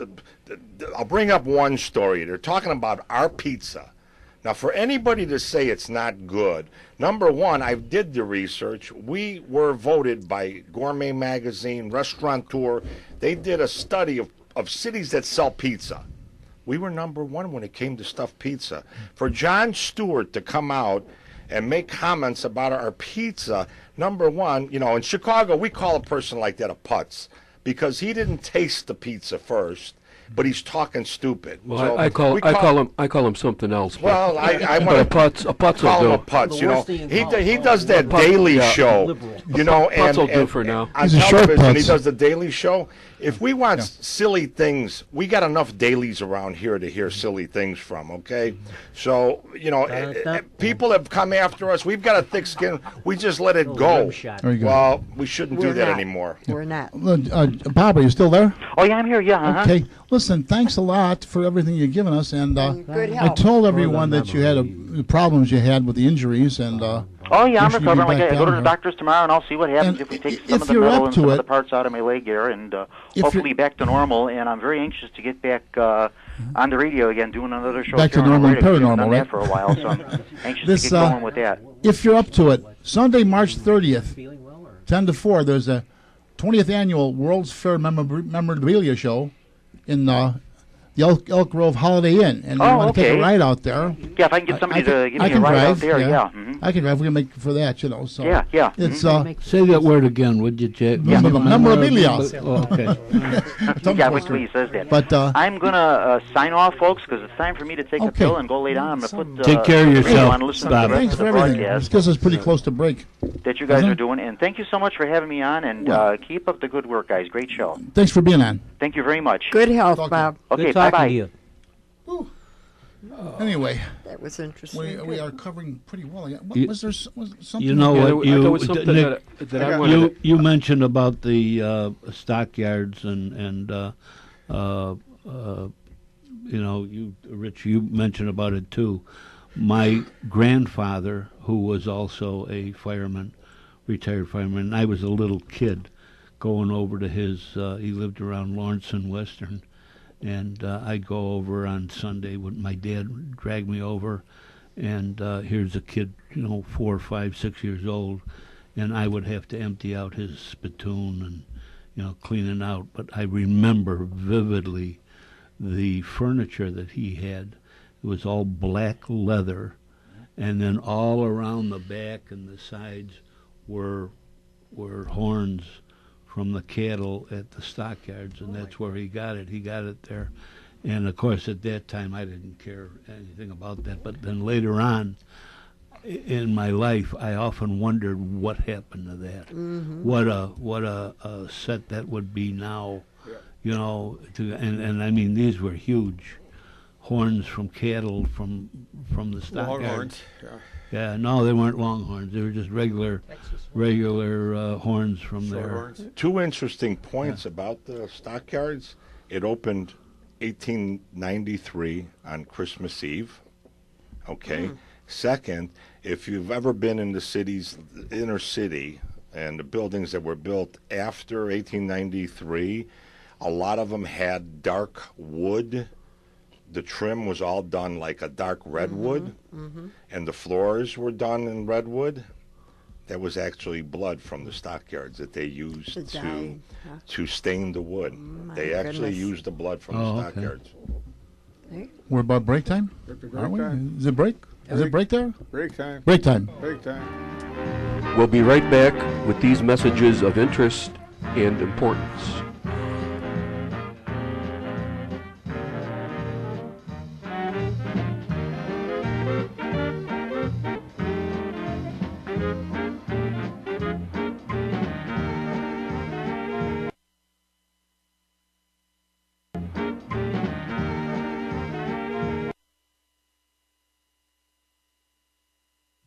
How are the tires on your vehicle? Do you need motor oil? Or transmission fluid? Or power steering fluid? How about antifreeze? What about the wiper blades? Are they in good, sharp condition? Is the washer fluid in your tank full? How good is your battery? Do you need to replace light bulbs? Well, the place to pick up all these items is at Berkeley Auto Supply, 5237 St. Charles Road in Berkeley, Illinois. Stop in and see Tom, and he will get any part or supply you might need for your vehicle. He has every tool, part, or supply you might need, from the front bumper to the rear bumper, from the top of the roof to the bottom of the chassis. You can call Tom at area code 708-544-8350. And they are located at 5237 St. Charles Road in Berkeley, Illinois. Tom's hours are Monday to Friday, 8 o'clock in the morning until 8 o'clock in the evening. On Saturdays, he's there from 8 o'clock in the morning until 6 o'clock in the evening. And he's even open on Sundays from 10 o'clock in the morning until 3 o'clock in the afternoon. That's Berkeley Auto Supply, 5237 St. Charles Road in Berkeley, Illinois. He is just east of Wolf Road and west of Mannheim Road, about 2 miles on the south side of the street. You can call 708-544-8350 for parts, tools, and supply. That's Berkeley Auto Supply, 708-544-8350, and he's located at 5237 St. Charles Road in Berkeley, Illinois. Did you get any coffee? What's that other one you got? Nothing? Oh, Yeah. yeah. Or anything?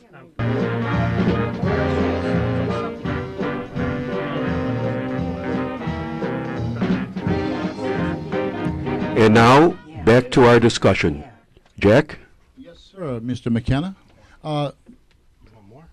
Just wondering, Rick, where's the idea of a World's Fair come from, and where were the first ones, or origin? Do you have an idea? 1851 was at the Crystal Palace in London.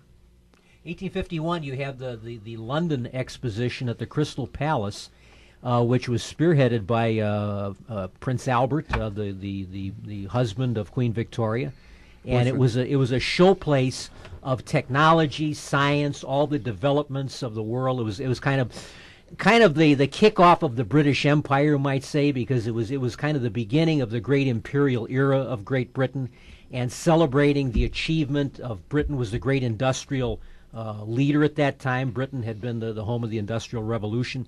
So they have this magnificent building called the Crystal Palace, all steel and glass, which nothing like that had ever been built before. No one had seen a building entirely of glass. And it was enormous. It covered acres and acres, and all the countries of the world sent exhibits. And so this was the kickoff of the concept of the World's Fair, and it was the celebration of the British Empire, of British industry and technology. And one of the ironies of it is, the tie-in with Chicago, is that the Crystal Palace lasted until the 1930s. It was destroyed by fire in the mid-1930s, just about the time of the Chicago Century of Progress, 1933-34. It was a huge tragedy in England. I mean, this had become a landmark, and then overnight it caught fire, and you wonder how a metal and glass building could burn down, but it did. And it was so enormous it just wasn't rebuilt. It wouldn't have been feasible to rebuild it again. But that was the beginning, 1851, of the concept of the World's Fair. Your last comment about were you wondering how, it makes me think of how did McCormick Place burn down, but that's another story. Yeah, but in fact it did. Yeah. That's another story. I got a question for Rich. There's a washroom out there by Museum of Science and Industry, and it's old. How old is it, and where was it started? A washroom? Behind the Museum of Science and Industry. That's the one with the little holes on the inside as you go in it's the got door? two holes, one on each side. But it's old. And Hinky Dink Kenna was the one that may have been cut the ribbon opening it in 1880. Was that Sir Thomas Crapper's building? Or? You were there. But we asked about it, and it's as old as 1893 anyway. Well, back then, homes were just starting to be built. As far as I'm just thinking in my mind, we're just starting to be built with washrooms. Indoor Prior plumbing. to that, a lot of homes were heavens. not built with And much washrooms. In later. fact, what's the guy with Pullman? George Pullman. When he built that Pullman Village down on the south side, the early 1900s. People look at it now. I went on the tour and everything of it. when you look at that and you think about it, the people were so poor prior to that. These are small little homes, but each home had a bathroom, a sink in the kitchen. You could take a bath. You can, prior to that, you didn't even have a toilet in the house, nothing. This is solid. It might be because of that. Maybe it was one of the first. Yeah, if you ever go down to Museum of Science and Industry, you're going to stay going. There's a park in the back. And you can go on the driveway there, and right off to the south of the driveway, there's a building, probably 20 by 20, and it's a washroom. And it's essentially the same type of stone that's on the Museum of Science and Industry. Well, can I take the show out of the toilet right now? Don't anyone ever say that we don't cover the really big issues on this show. I mean, we really. I really would like to take the show out of the toilet. First things first. We talked a little bit earlier about Walt Disney's father being one of the artists that actually worked on the World's Fair of 1893. Came to Chicago in 1890. Walt was actually born in Chicago on December 5th, 1901. Now, Walt actually did study and did get a degree at the Art Institute of Chicago. And I've got the article at home. One of his instructors actually wrote in his file, Walt Disney will not amount to much. Because whenever they gave him an assignment to do, paper to draw or whatever it was, he was always doodling on the paper, cartoon characters and all of that.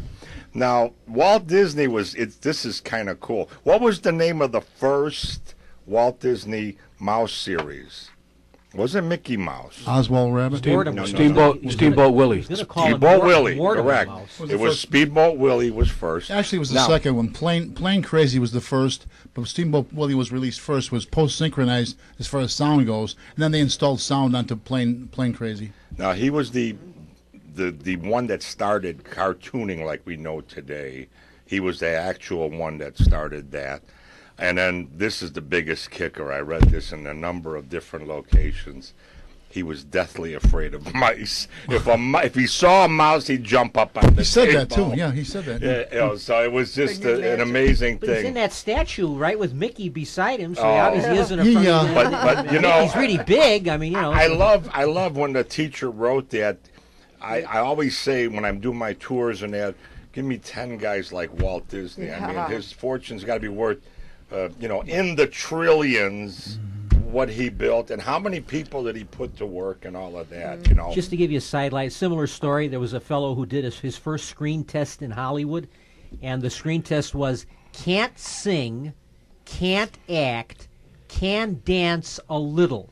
It was Fred Astaire. Fred Astaire. Can you imagine? But this is a wonderful story because here's a mover and shaker that was born in Chicago, Illinois. Trip Avenue. We're going to be doing a thing on movers, shakers, industry leaders that made a difference in America. Were born in Chicago. He moved to Kansas City though when they were a kid, because he opened up the Kansas City commercial. He did commercial films to be shown in the theater, like your local store, but animated. That's what started. And then he went into something there was a fairy tale series that he did with all the common what went on Cinderella, and then he went to Alice in Cartoonland. It was the opposite. Max Fleischer had been doing Coco the Clown and the Out of the Inkwell. Well, instead of having an animated clown, he had the real life girl in an animated world. The opposite, and that brought him down to getting out to California, and he did that for Margaret Winkler. She handled that Oswald Rabbit, which was taken away from him by Walter. She was given to Walter Lantz, and he thought he was through. And on the way back from the train, he wanted to call the character Mortimer. He settled on Mickey Mouse. Yeah, his first choice was Mortimer Mouse. My father had a great line about Walt Disney. He used to come home and see us, the kids when we were little, watching the Mickey Mouse Club. Yeah. He said Walt Disney turned the youth of America into a nation of rodent worshippers. Adding a little bit more to what we were talking about with the World's Fair and all of that, over 600 acres were actually used to build the World's Fair. If any of you have a computer, you're listening to the show, go to the History Channel and just Google the World's Fair, 1893 Chicago World's Fair, and they actually have pictures renderings of the World's Fair. I'll pass it around so you guys can see it. But it really is. You know, when I do these stories, I'm like Rick. Rick, really, you got a detailed kick to what you do, a passion for it too. I can hear it in your voice. But I love to look at the illustrations and things like that. And then anybody listening, I want to mention one thing too. If we sparked an interest in you about the World's Fair, we talked about it earlier here off the microphone, but The Devil in the White City is a wonderful read. Yeah, that is, that's a great book. I use it for highly recommend referencing. And when I do my stories in that, I don't ever copy anybody when I do my thing. A long time ago, somebody said something about something I did on Riverview. Well, the story sounds similar because how much can you say about it? But I know that my stories were from my child. I remember Riverview, and I tell the story, and every baby boomer says the same thing. Wow, you hit it right on the head. And that is the first time I went there at night and walked up to that front, walked in. It was like heavenly. Fantasy. You were looking for angels. You were looking for God to come. It was all lit up. You never seen nothing like that in your life, and that's the passion I put into the story that I did. It's on my website at richieze.com. That's RICHIEZIE.com. But I put in that, and then I put in one other thing that's real interesting about that is when you do it.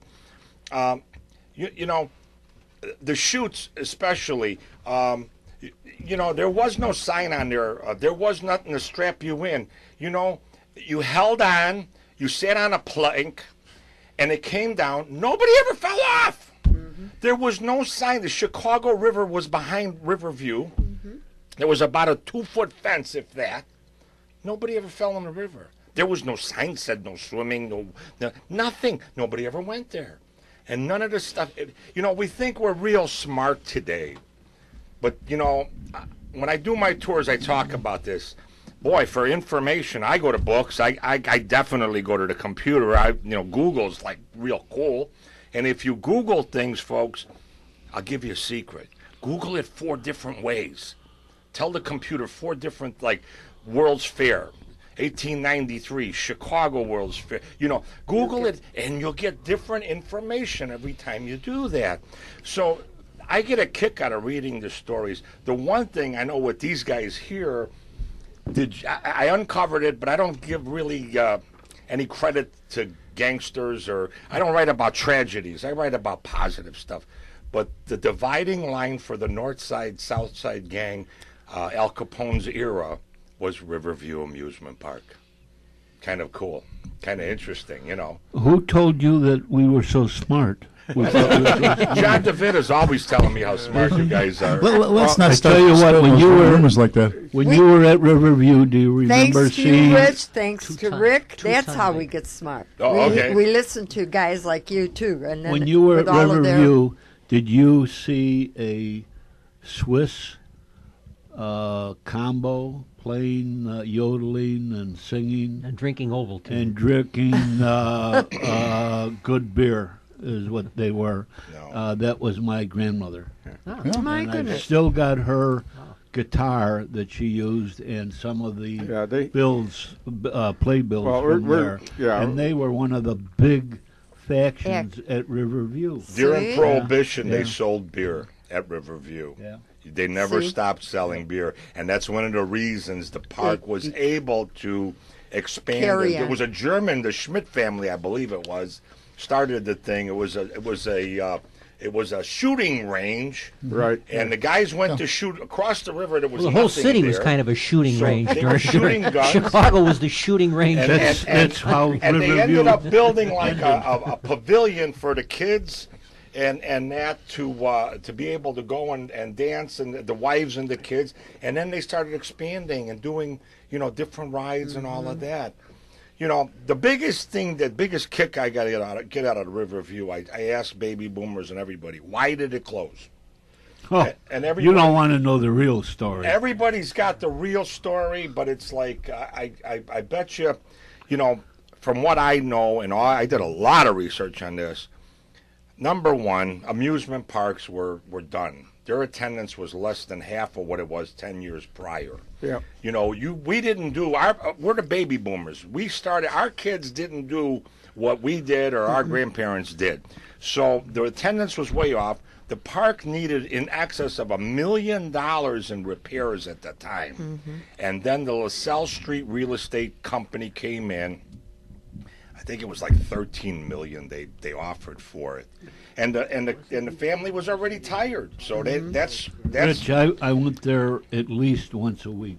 Okay. We lived right Educate. on the we lived right on the it wasn't buses then, it was the old Streetcars. the old green Green Hornets. Green Hornets. Yep. And so we were there all the time Yeah. because my grandmother played there also. And I saw when it was very, very, very, riding the chutes, and it was shoot to shoot. At its Shoots, peak. shoots, and the parachutes. And all of that, the parachutes and Yeah. all of this. 67. And was having only- I was only picnics, 9, that's where so- we would eat our lunch. And I saw also the... I tell you, the Riverview, Yeah. Riverview, And you could not go there. If I was a little older, I'd have to carry a gun with me. Riverview Park Turned was. into nothing. Yeah, well, it got Nothing. kids got in there. They were a little more hazardous to your health. Well, speaking you know, the of amusement movies parks, came on, and everybody was going to movies. We Well, didn't have that was everybody TV, maybe to not go to movies, but anymore. Mr. DeVita, you No, have that was something? before TV. Riverview Park was held together by an alderman, Charlie Weber, Right. and Yeah. he played a big part in Riverview Park. Yes. And after he got killed, he died at the corner of Addison and Walcott in his garage. Somebody stuffed him in the car, started Yep. the car, and he died of carbon monoxide. And his wife ran it after that. That's right. When was And- this? Oh, this is just a few years before Riverview closed. I think it was in 67. 1967, right? 67, right. Okay, so I say maybe about 64, 65 or something. And then after Charlie had passed away, little by little, the Riverview Park started to go downhill. And I lived just a couple blocks away from there. In fact, on the back porch of our house at 3528 North Oakley, we could see the parachute jump. And if we would get a good south wind, we would hear the music. Yeah. And if I looked out my bedroom window straight west, I could see the clock on the Langtech school. High school. You know, I came and- back. I got out of the army. I came back from France, and the kids were born, and they were a little bit too small. But I wanted them to see Riverview. Yeah, Well, Riverview. Thank God they weren't Hey, old Bill, enough hey, to Bill, see the crap that was Well, there. Bill, Bill? one of the differences between you and me is your family worked at Riverview as singers and performers. My family worked at the freak show. But I tell you, there was a couple of Remember incidents. them? The I, freak show. I think what put the period at the end of the sentence for Jojo the Riverview Dog-Faced Park Boy. was when there was a few obscene actions taking place in the washrooms over there, and I think that's there was a couple of things that happened over. I mean, Couple we got to good be careful fires what were we. there Yeah, later on. yeah, I was with Engine 56 when we went there. You know, Yep. The only real recollection I have of Riverview is Two-Ton Baker on television. Yeah, He had Two-Ton the Baker, the he was music. constantly at Wild, Wonderful Riverview. Yep, And That they would was show the later on, parachute yeah. drop. That's Yeah. right. He used to say that on WGN Wild, radio. Wonderful Riverview. You know, when you You think used to- about it, though, guys, I really want to say, when you think about it, early 60s muscle cars came out, and they didn't really flourish until really 65. And that's exactly when the downflow was of attendance by more than half of what it was prior. You know, people, the kids did different things. You know, and it took 2 or 3 years for the muscle car industry I'm saying, yeah. to take off. Yeah. But when it did, you know, you didn't take your girlfriend. I was part of that equation. You didn't take your girlfriend to Riverview. You went to a drive-in movie. You went to Skips. I remember, if the girl was special, I don't know if any of you remember, there was a pizza joint. It's still there till this very day on Milwaukee Avenue in Logan Square, called Father and Son. Sons, yes. You know, if she was special, we would take her there for a pizza. Right next door to Logan Buick. Yeah. One of Yeah. the first Yep. pizza joints. in That's there. right. Well, that all right. may be true, all what you're talking about contributed to it, but I know Well, Tom and myself came on the job right about the same time, going back to the 67, 68. And at the time, some of the older guys told me, when I was working with them later, at the end, they said, you could come over in uniform at night and they would hire you just to walk around. Things were getting so bad with robberies. And Well, The you crime know, factor. the crime crime factor What was is- the yeah. what was the South Side Riverview? What was that? White City, they White called it. City. Yeah. Yeah. White City. 53rd and Yeah. There was also amusement park at 39th. You and, know, you can still Arnold. go up to Yeah. West Allis, Wisconsin, and go to the Wisconsin State Fair, and really feel safe That's right. and Yep. and go through it. That's My right. mother lived right across the street from there. You know, Up Rich. there all You the know, time. Rich. You were talking about going to Riverview Outside Park of in the Milwaukee. evening, Yeah. and see all those beautiful lights lit up on there. And remember, they used to have 2-cent days on Mondays, Oh, Wednesdays, and Fridays, and 5-cent nights on Tuesdays and Thursdays. I was a little kid, and I remember one of our neighbors took me. He used to play the skeet ball thing, Yep. and I'd go with him, and he took me there. And when I went with my parents, we went during the day. My dad worked nights, so it was like on a weekend. It was always packed. You went during the day, so it wasn't. It was okay. I mean, it was it was fun, but I'll never forget in my life that when we pulled up, we parked, and then we walked in there. And it was like, I'm telling you, I thought God was there because the sky was lit up. The first time, I might have been 10 years, not even 10 years old, probably 8 years old. You walked in that door and everything, you're like, wow, this is unbelievable. This is like, one thing about it though, the merry-go-round is still in existence. It's down in Atlanta at the amusement park down there. Now that was hand carved by they brought European craftsmen here to America to carve that, and that's the only thing that really has survived. As soon as you walked in the main gate, over to your right was the Silver Streak, the roller coaster ride, and then over to your left was the train and the merry-go-round. Yeah, and none of them had a sign on, hold on or do this or strap you. No, nothing. And nobody ever got hurt. You were in the boat. I'll disagree with that because a couple guys stood up and Got decapitated or something. Yeah. Yeah, that was. My They'd have favorite, had their heads cut off. They were left probably out. Irish. my favorite, Well, that wouldn't make it, that's just- my favorite ride over there was the Greyhound. That's I always another, liked Aladdin's Castle myself, Yeah. especially since The they had a guy mirrors. there with had little air in the Yeah. floor, and the girls used to wear skirts. What would happen? In my podcast site, you can go and actually read. I actually wrote the story, and I wrote every 10 years.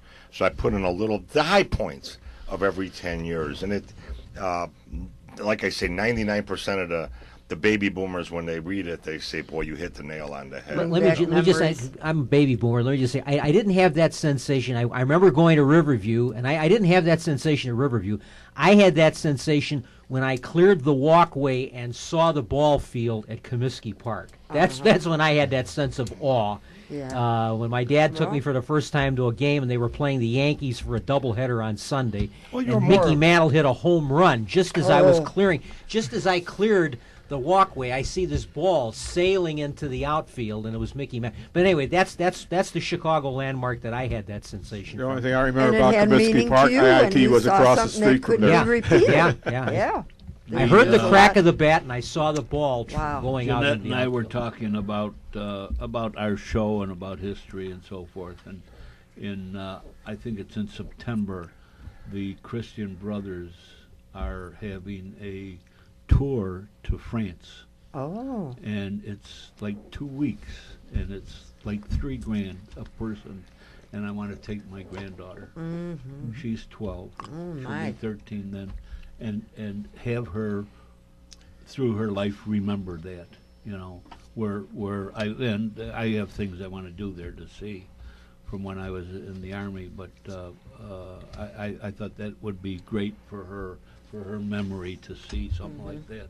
Well, what we got into was when we go back through your life, and I could have, I would have that. We kind of stress academics in school naturally, and the various subjects, but sometime these are the things we're talking about today, are left out as to getting your mind ready to absorb what was there and what it felt like and so on. And as good as technology is, after all, we can't knock it, we had less of it, and therefore when we did something or we got to some, it was a treat. It was, you could remember the color of the seed. I mean, everything had a different kind of revelation to yourself. It's rich and generous. Right, and right. Well, today I could maybe take all my family to Riverview, and they'd say, "Oh, it was fun." Yeah. Nothing stands My out. cousins from Wisconsin and Minnesota would come down here, and we'd take them over there. Me too. And my God, they never saw anything like this before. And we don't have this on the farm. I had a Well, story. you got to remember, years ago, you used to listen to the radio, listen to the Lone Ranger or whatever it was. You used your imagination. Exactly. Someone Now, once said that was the They thing. don't know what imagination is. Someone once said that radio was better than television because the pictures were better. Right. That's true. Did Chuck Shaden say that or something? Yeah, I think so. You know what's amazing? I tell people this all the time because I am a deep thinker and I kind of look in the future. I love the past. Today's a blessing. Every day that we have is a blessing. But, the next 9/11 the world is going to have will be all the computers, the phones, and the smartphone. Everything will be shut off. God bless. They won't. I hope so. They won't be able to ring up your order at the store. You won't be able to get gas because it's all run by computer. That's going to be the next. And I don't know that we have the backup. The old don't. technology doesn't We don't. We used exist to make the anymore, where you could computers switch here. over and now everything is. We based made them on- here. Now, I heard a lot of stories. Well, number one, every one of you has some kind of a credit card or debit card or something like that. Well, there's a chip in there, and they know exactly where you're at now. It's like a GPS in your pocket. Okay, when they shut all of that off, you want to see. We will be nothing. But you want to see people freak out. I mean, totally. One of the- Because everybody's walking around with this thing in their hand, and they're texting. We grew up in the best time in the world. One phone in the house, usually in the middle of the house. Here was what the phone call used to go like. Hello, yeah, John? Yeah, okay. Saturday night? Yeah, I'll pick up the girls, and then we'll come and get you because you're further away. I'm not a big fan of the movie Independence Day, but one of the few things I did like about it is when the aliens destroy the satellites and the technology, how do we save America and save the world? With the telegraph. With Morse code. Remember these guys guys in the command post, and they're sending signals the old-fashioned way with Morse code, with telegraph. John, Nobody knows how to do that anymore because they don't know how to use I tell you Morse what, code. John. He's 100% right because you know what? They don't have a computer, Google, or a smartphone to ask it what to do next. Nobody will be able to figure it out. I'm telling you right now. We will have People to don't revert. even go to a library or buy a book. They go to John, Google. Davida.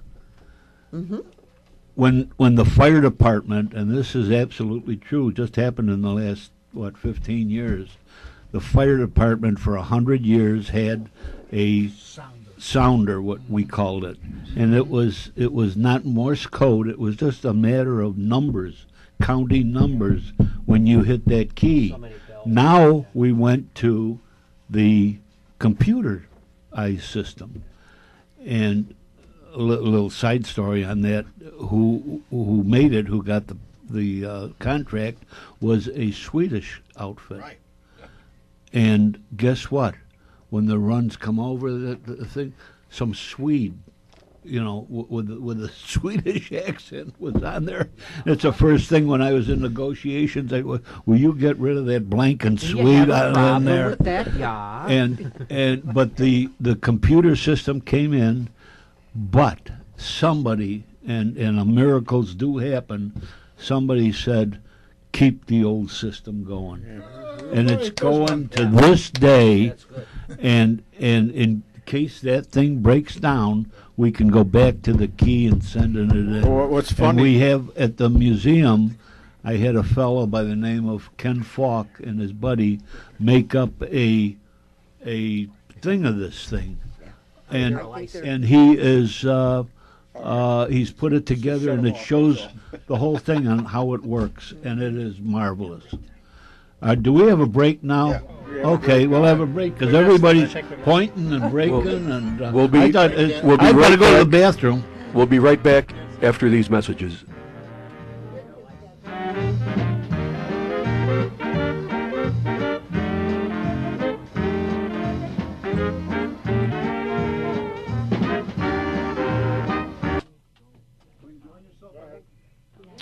Well, friends, spring is just a few months away, and now is the time to think about your roof, siding, and gutters on your home, especially after this rough winter season.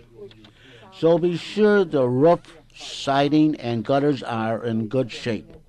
You don't want mold or mildew in your attic or crawl space, and you don't want drip, drip, drip on the ceilings in your rooms or have walls damaged by a leaky gutter or bad siding. So don't have double expense. Sooner or later, you're going to have them repaired. So call Best Brothers Roofing, Siding, and Gutters at area code 630-616-1359. Mike Besch will drive over in his shiny red truck with ladders on top and Best Brothers Roofing signs on the door. Mike will look over the roof, siding, and gutters and give you an estimate and go from there. So once again, don't have double expense. Call Best Brothers Roofing for a free estimate at 630-616-1359. That's Best Brothers Roofing, Siding, and Gutters at area code 630-616-1359. Call today. And once again, that number is area code 630-616-1359.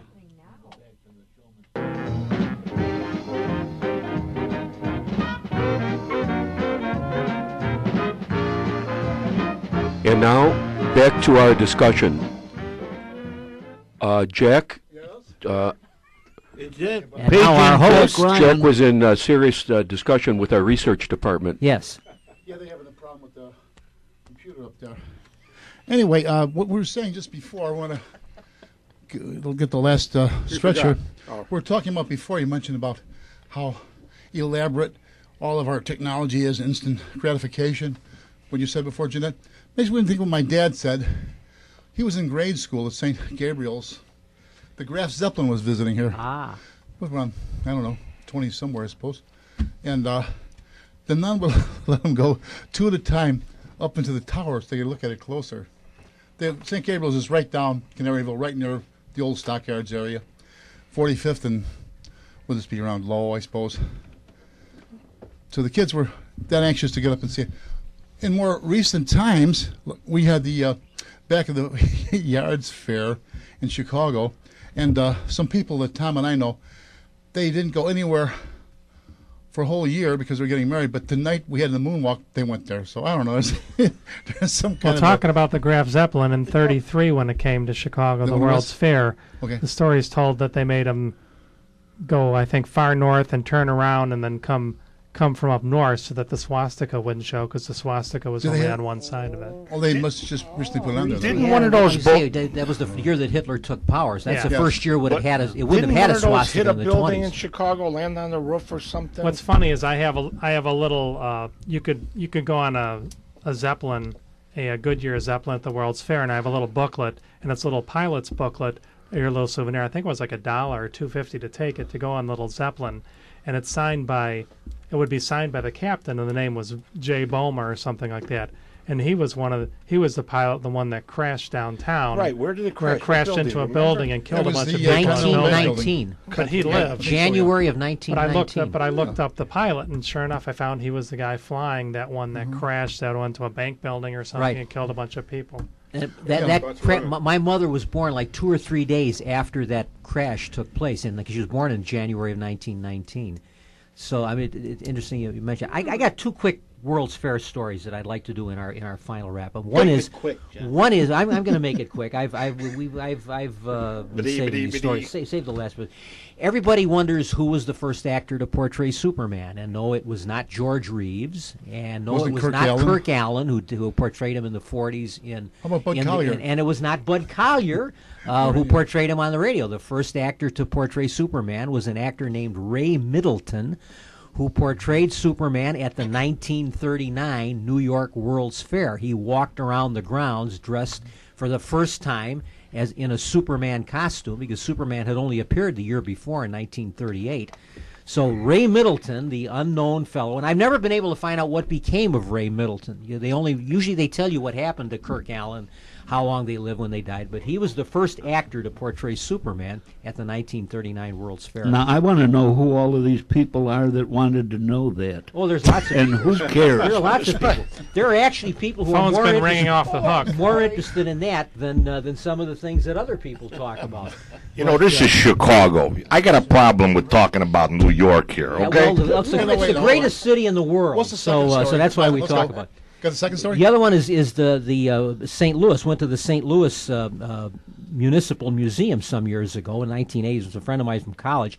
They had the words of "Meet Me in St. Louis" on the wall in the exhibition dealing with the World's Fair in 1904. So a friend of mine, we were both hams, so we both started singing, "Meet me in St. Louis, Louis." When we finished, there's a round of applause from behind us. We turned around, there was a knot of people who had gathered and had listened to us, singing the theme song for the World's Fair. And one of the guards walked by, and I said, "Yeah, I'm sorry, we didn't mean." He said, "Don't apologize. Don't apologize. We're thinking of hiring you and having you come here every weekend and sing for us." Very good. Did you ever do it? No, we were on our way back to Chicago. I don't know why, but we came back to Chicago, and so that's the end of my two stories. About Okay, the very good. Very Rick, good. Rick, here's one. We're talking about the 1933-34 World's Fair, the 1893. Was there an attempt or a possibility we were going to get like in 1992 or 93 a fair here? Because there's a lot of speculation and buying up 92. property. Yeah, I and- have a whole banker's box of plans that I bought from a couple people who've come to our show over the years. Plans and projections to have another World's Fair. I think Byrne was the one. Jane Byrne. That. I remember. But ultimately, it was turned down, and probably being Chicago probably would have been a Because huge, there was a lot of huge. speculation in the inner city buying up property on 47th and places. And Sure, I'm sure a lot of people, connected people, would have made money, but the city we would have owed they more were, money they than were we know renovating now. either, was it New Michigan or the other, which was Capone's headquarters? Metropole. Metropole, yeah. That's far Down enough. there, they were doing some renovation. I guess it's torn down now. Yeah, they had two hotels that are similar across the street from each other, and they had tunnels going between the two. Did they? And, yeah, and then so he could sneak out the other hotel. That was when Jane had her hands full. Yeah. That was probably not at the top of the pile. The other one we missed out altogether was railroad fairs of the late 40s. Yeah, I remember that. 48 and 49. They were also done by Lennox Lohr, who was the general manager of the 1933 World's Fair. He also I remember did going the to that. 48 and 49, and then railroad fairs. And then in 1950, they just had the Chicago Fair, which had its symbol as a little swirl, which is at the exact same place. And at least at the railroad fair, they had Wings of a Century pageant, just like they had in 1933, where you had Lake Michigan in the background, and they had rails, they had trains, so they covered transportation from horses to carriages to cars to fire trucks to Keystone Cops up to where the latest train would pull up right there. Well, And that's why we got McCormick Place was based on the World's Fair. That McCormick wanted a permanent exhibition place like the World's Fair in that area. Robert McCormick, the editor, publisher, Tribune. Right, he's the one who was pushing to get a permanent exhibit like the World's Fair, the railroad fairs, Okay, the Chicago Fair. Let me ask one other question going back to the 1933 World's Fair. Didn't Ford have a soybean car? He did. They had hundreds of uses of the products in soybeans, all the minerals that went in the cars. I don't know if he had a soybean car. I'm not. They had a familiar car with made it. out of soybean, but I don't remember it was at that fair or not. Plastic. They're using soybean a lot now Well, in the this was- interiors of vehicles and stuff. Ford has got a real massive thing they started about 7 years ago, I believe. Well, all this is of a the- lot. This is a lot older than that. But Well- 1933 or that. In the Well, in 30s 33, anyway. one of the souvenirs that Ford sold at the World's Fair was a little cardboard box, which you could put like a 3.5 cent stamp on and mail it. It was all the minerals that went into cars, and it had little samples of copper, little samples of asbestos, all the little samples, and you can mail it to your friends to show all the materials. One other thing that you can see from the World's Fair is at Lane Tech and the General Motors building at the World's Fair, above the foyer where you look down where they were building Chevrolet cars. Above the foyer, just where you were standing, they had murals. They're about 5 foot by 10 or 12 foot murals, which covered most of the states. It was about 40 or 42 paintings that were done, and it would show Colorado, and they would show copper or whatever mineral came there. It was used for cars. After the World's Fair, those were donated to Lane Tech, and those are in all the hallways at Lane Tech, and you can see them. You can call up Well, and schedule an appointment they to were see there? those murals. Yeah, they were at the World's Fair, and they're all donated to Lane Tech. I got photographs of most of that stuff, but the actually what I heard is the original. Some of the murals came back from the old Lane Tech, and when they closed and built a new one, they transferred some of the paintings from the old Lane Tech to the new Lane Tech. Well, no, these are all. I mean, all these Yeah, I'm murals not were saying given they- to them in '35 after the yeah, World's so- Fair had ended. Yeah, there was some. and that was just when it was for their new building. It was just when it was built. Okay, yeah, but they had some from the old building that they moved over to the new building also. Not those same murals, though. No, not the Yeah. same murals. I was wondering because that was in my district. Yeah. And I got to run there every so often. I often wondered what the Yeah. heck those Oh, were. the- on. Yeah, those The other- they've, the other they've sad- restored them, and they look Yeah. they look beautiful. So Yeah. that's something Yeah, that was they're- at the World's Fair. They restored quite a few of them, but they're not all fully restored yet. They got a few to go yet. And here's a But name. they had the curtain on the Yeah, that was stage. restored. The original one was painted over, and then they decided that they didn't like that too much, so they had to have it restored, and they went back to it. And the Lane Tech Association there is about 10,000 members. They put all new seats in the auditorium, and they refurbished the drop curtain and everything else. So they do quite a bit of work on that place. They got a alumni association that some colleges would like to have. Yeah, I've sent them some things from the World's Fair showing the murals at the World's Fair because Yeah. they didn't have that. They like that. They got a good association there. And the But- biggest problem with taking photographs to the murals there is they're so big that you can't get a good photograph. Well, of yeah, it. it's hard to get a good shot. And to tie up one of the things someone asked, they weren't aware World's Fairs were still going on. Well, part of, if you look at Epcot Center in Walt Disney World, that's almost like what a World's Fair was, sort of like. They can go to Walt Disney World and go to Epcot Center and sample different cultures and different. Well, we had and them that in is- Seattle, that Knoxville, kinda- where else? 1876 was Philadelphia, the centennial, the 100th anniversary of the country. Then 1893, Chicago. 1901, I think Pan Pacific. Don't San Diego have one? Or San Diego. Yeah, About in the- 19 I- before World I War went- 1915, 1926, Yeah. and the Sesquicentennial in Philadelphia. 19. There was one in 35. I think the Texas Centennial. 36, Cleveland. 39, 40, New York, and also in San Francisco. They had two World's Fairs at the same time. Yeah, that How was about 1996? The two of the Well, there was There was Knoxville. that was in 80s. New Orleans.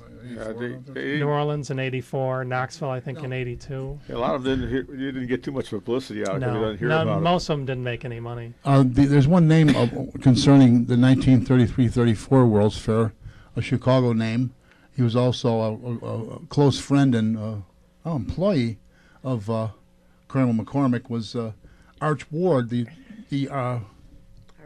editor, sports editor of the Tribune, who also The All-Star wrote that game, column. which was the All-Star He- game, which you created for the He's- World's Fair. Yeah, that was the baseball All-Star game, the college All-Star game at Right. Soldier Field that was Right. created, in conjunction with.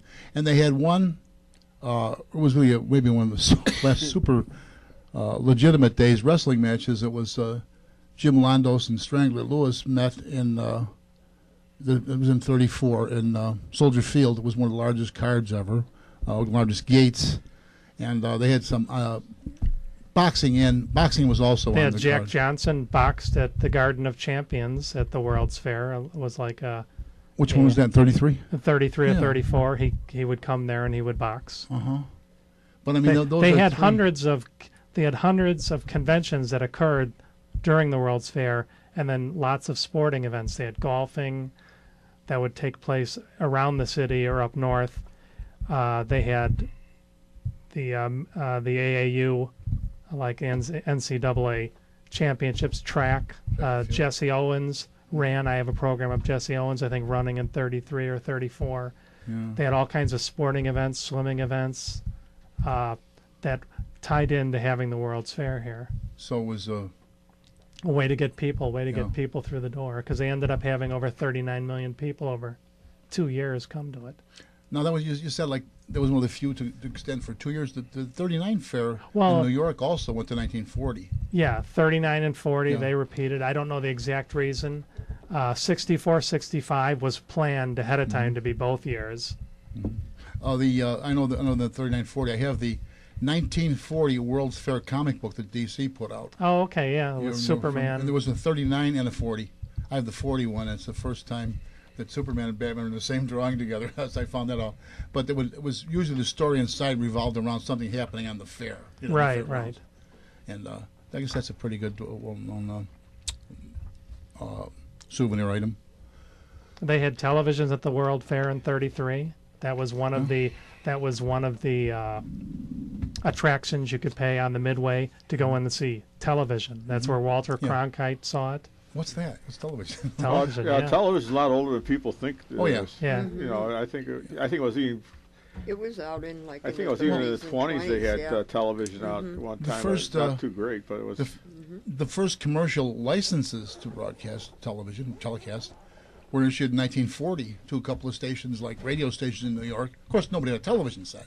So if they did, there was special sort of. Well, at the Chicago predated Chicago. I had the first issue of the TV Forecaster TV magazine in Chicago. That was like May of '46, and New York didn't have one until like July or August. So we even beat them having the first local regional TV magazine until the guy got the idea to buy them all up and make TV Guide. Yeah, I think there was 4 stations at one time, and used to love to watch the test pattern at night. Well, there's no. I mean, that first issue of TV Forecast, I think it was called. I think there was like 2 channels. I mean, there wasn't a lot, and you know, bowling, wrestling. Yeah, but we got ours, I think, in 49 or 50, something like that. We had old Admiral.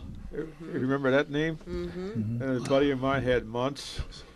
There was a daytime serial. I remember my mother- Zenith Like was that. made in Chicago. And Zenith, Motorola. my grandmother worked for a fellow that was a man that was a executive at Zenith, and that was about 46, I had 45, 46, and was I would huge go in over Chicago, there yeah. and pick him up, and it was the original round screen Yeah. on that, and nobody else had it anywhere, not even the taverns. You had to get a magnifying glass. For some of them, they had a magnifying Yeah. glass in front of it. We were the birthplace of the remote control, but it was with a cable. Yeah, right. Chicago was, you know. I mean, every time you turn around, you know, Schwinn bicycle, Yeah.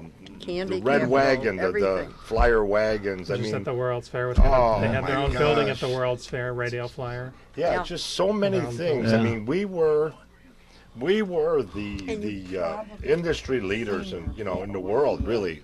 That's why New York was so jealous of You know, us. and to this very day, they Really. still Yeah. beat us up. They, Yeah. I'm tired of it, and that's like I say.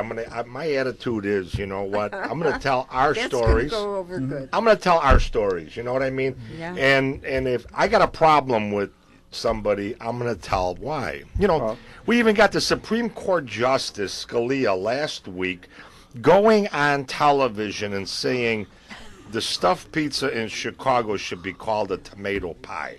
Now, I've got all these people here sitting at this table. Has anyone ever seen a tomato in the pizza in Chicago?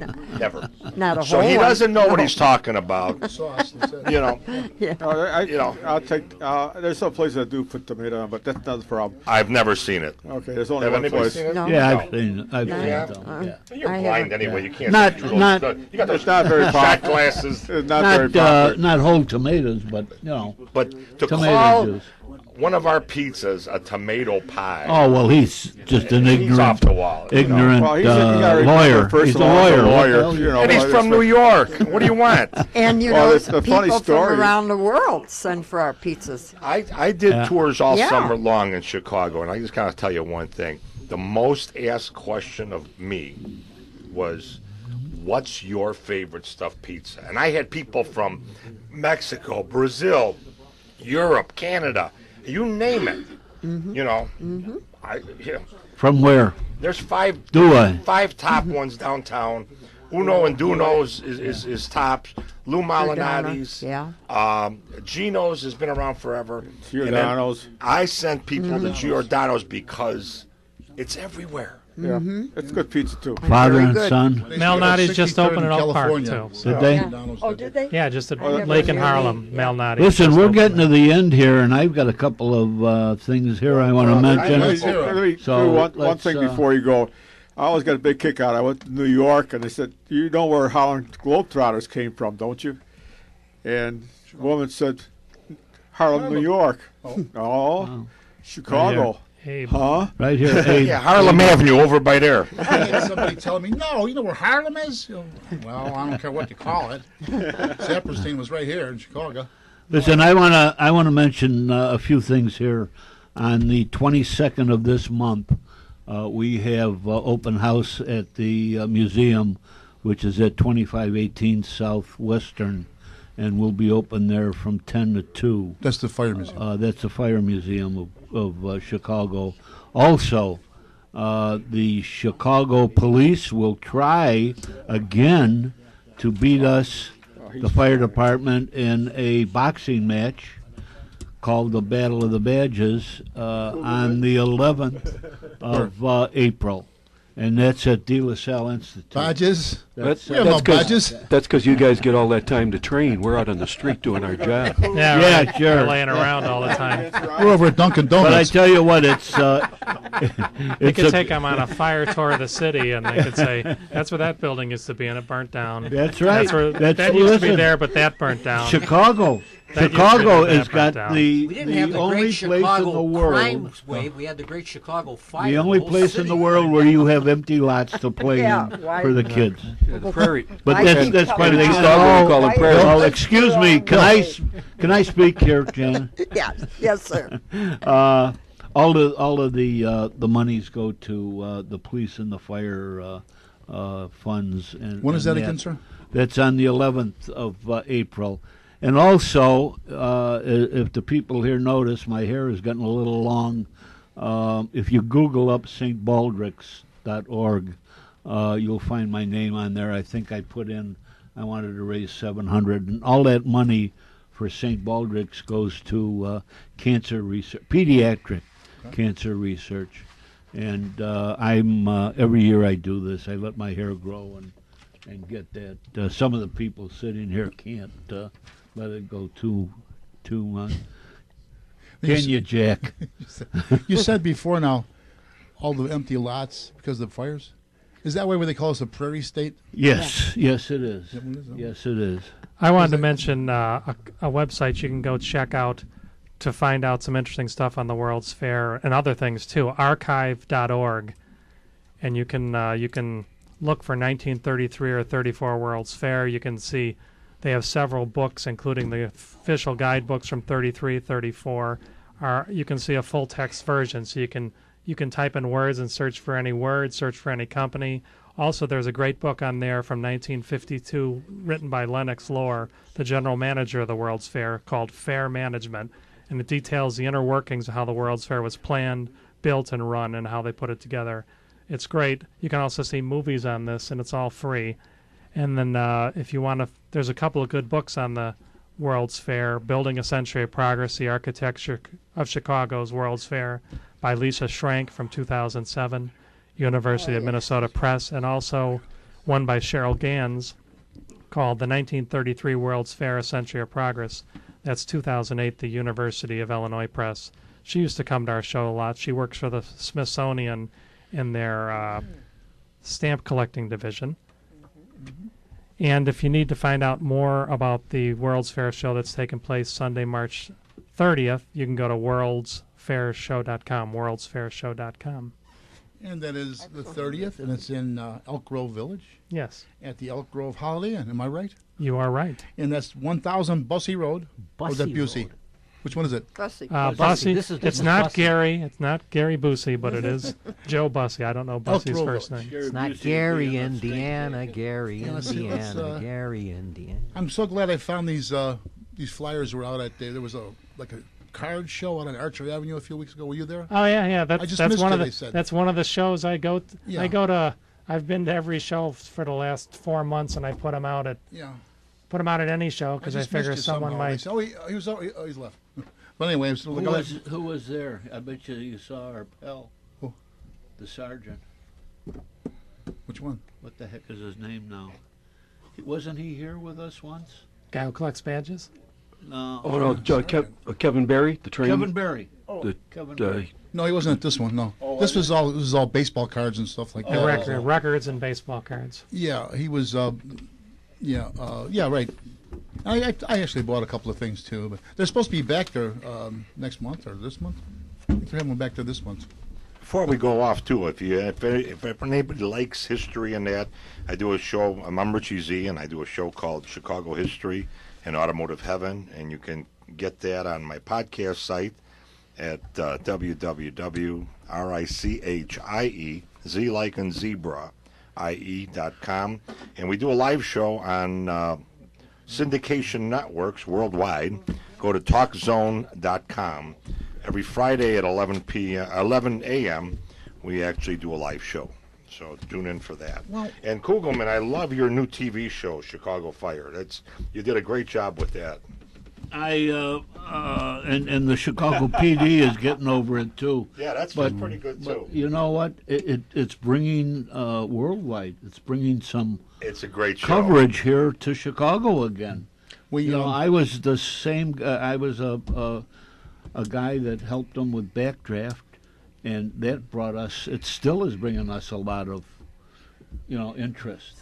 And now this Chicago Fire is too. You got to watch it with a, tongue in cheek, I guess you'd say. well, it's been a good get together, wouldn't you say, Mr. Kugel? Oh, I think so. We had a This good is session. very good. We always have fun like this every month. Hope you'll come back sometime, Rick. Sure. And we're glad to have you here. You could bring somebody else on next time. So, and on behalf of Al Opitz, Jeanette Frontier, our guest Rick Ryan, Tom McKenna, personal friend of mine, an announcer, and bon vivant. what John did you just call me? Former, I don't know. I don't know what that means. Former public servant and a frustrated singer. Bill Kugelman, Yes. fire department Oh, president absolutely. of the union, and former director of the union of the museum. And for Richie Z, this is Jack Ryan, and on behalf of our producer, John DeVita, remember, history is much more than a book you keep on the shelf. And a happy St. Patrick's Day. I didn't get to use it last time.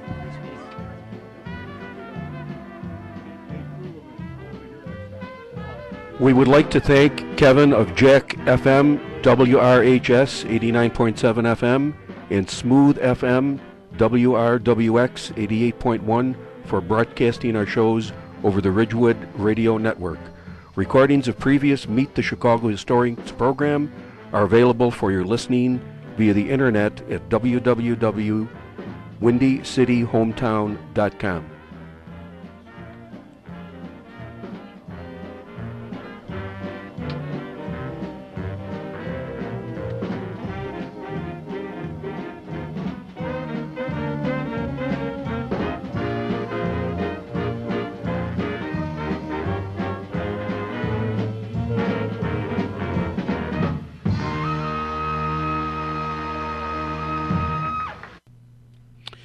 You have been listening to Meet the Chicago Historians from the John DeVita Broadcast Center on the Windy City Hometown Entertainment Network on Monday, March the 10th, the year 2014.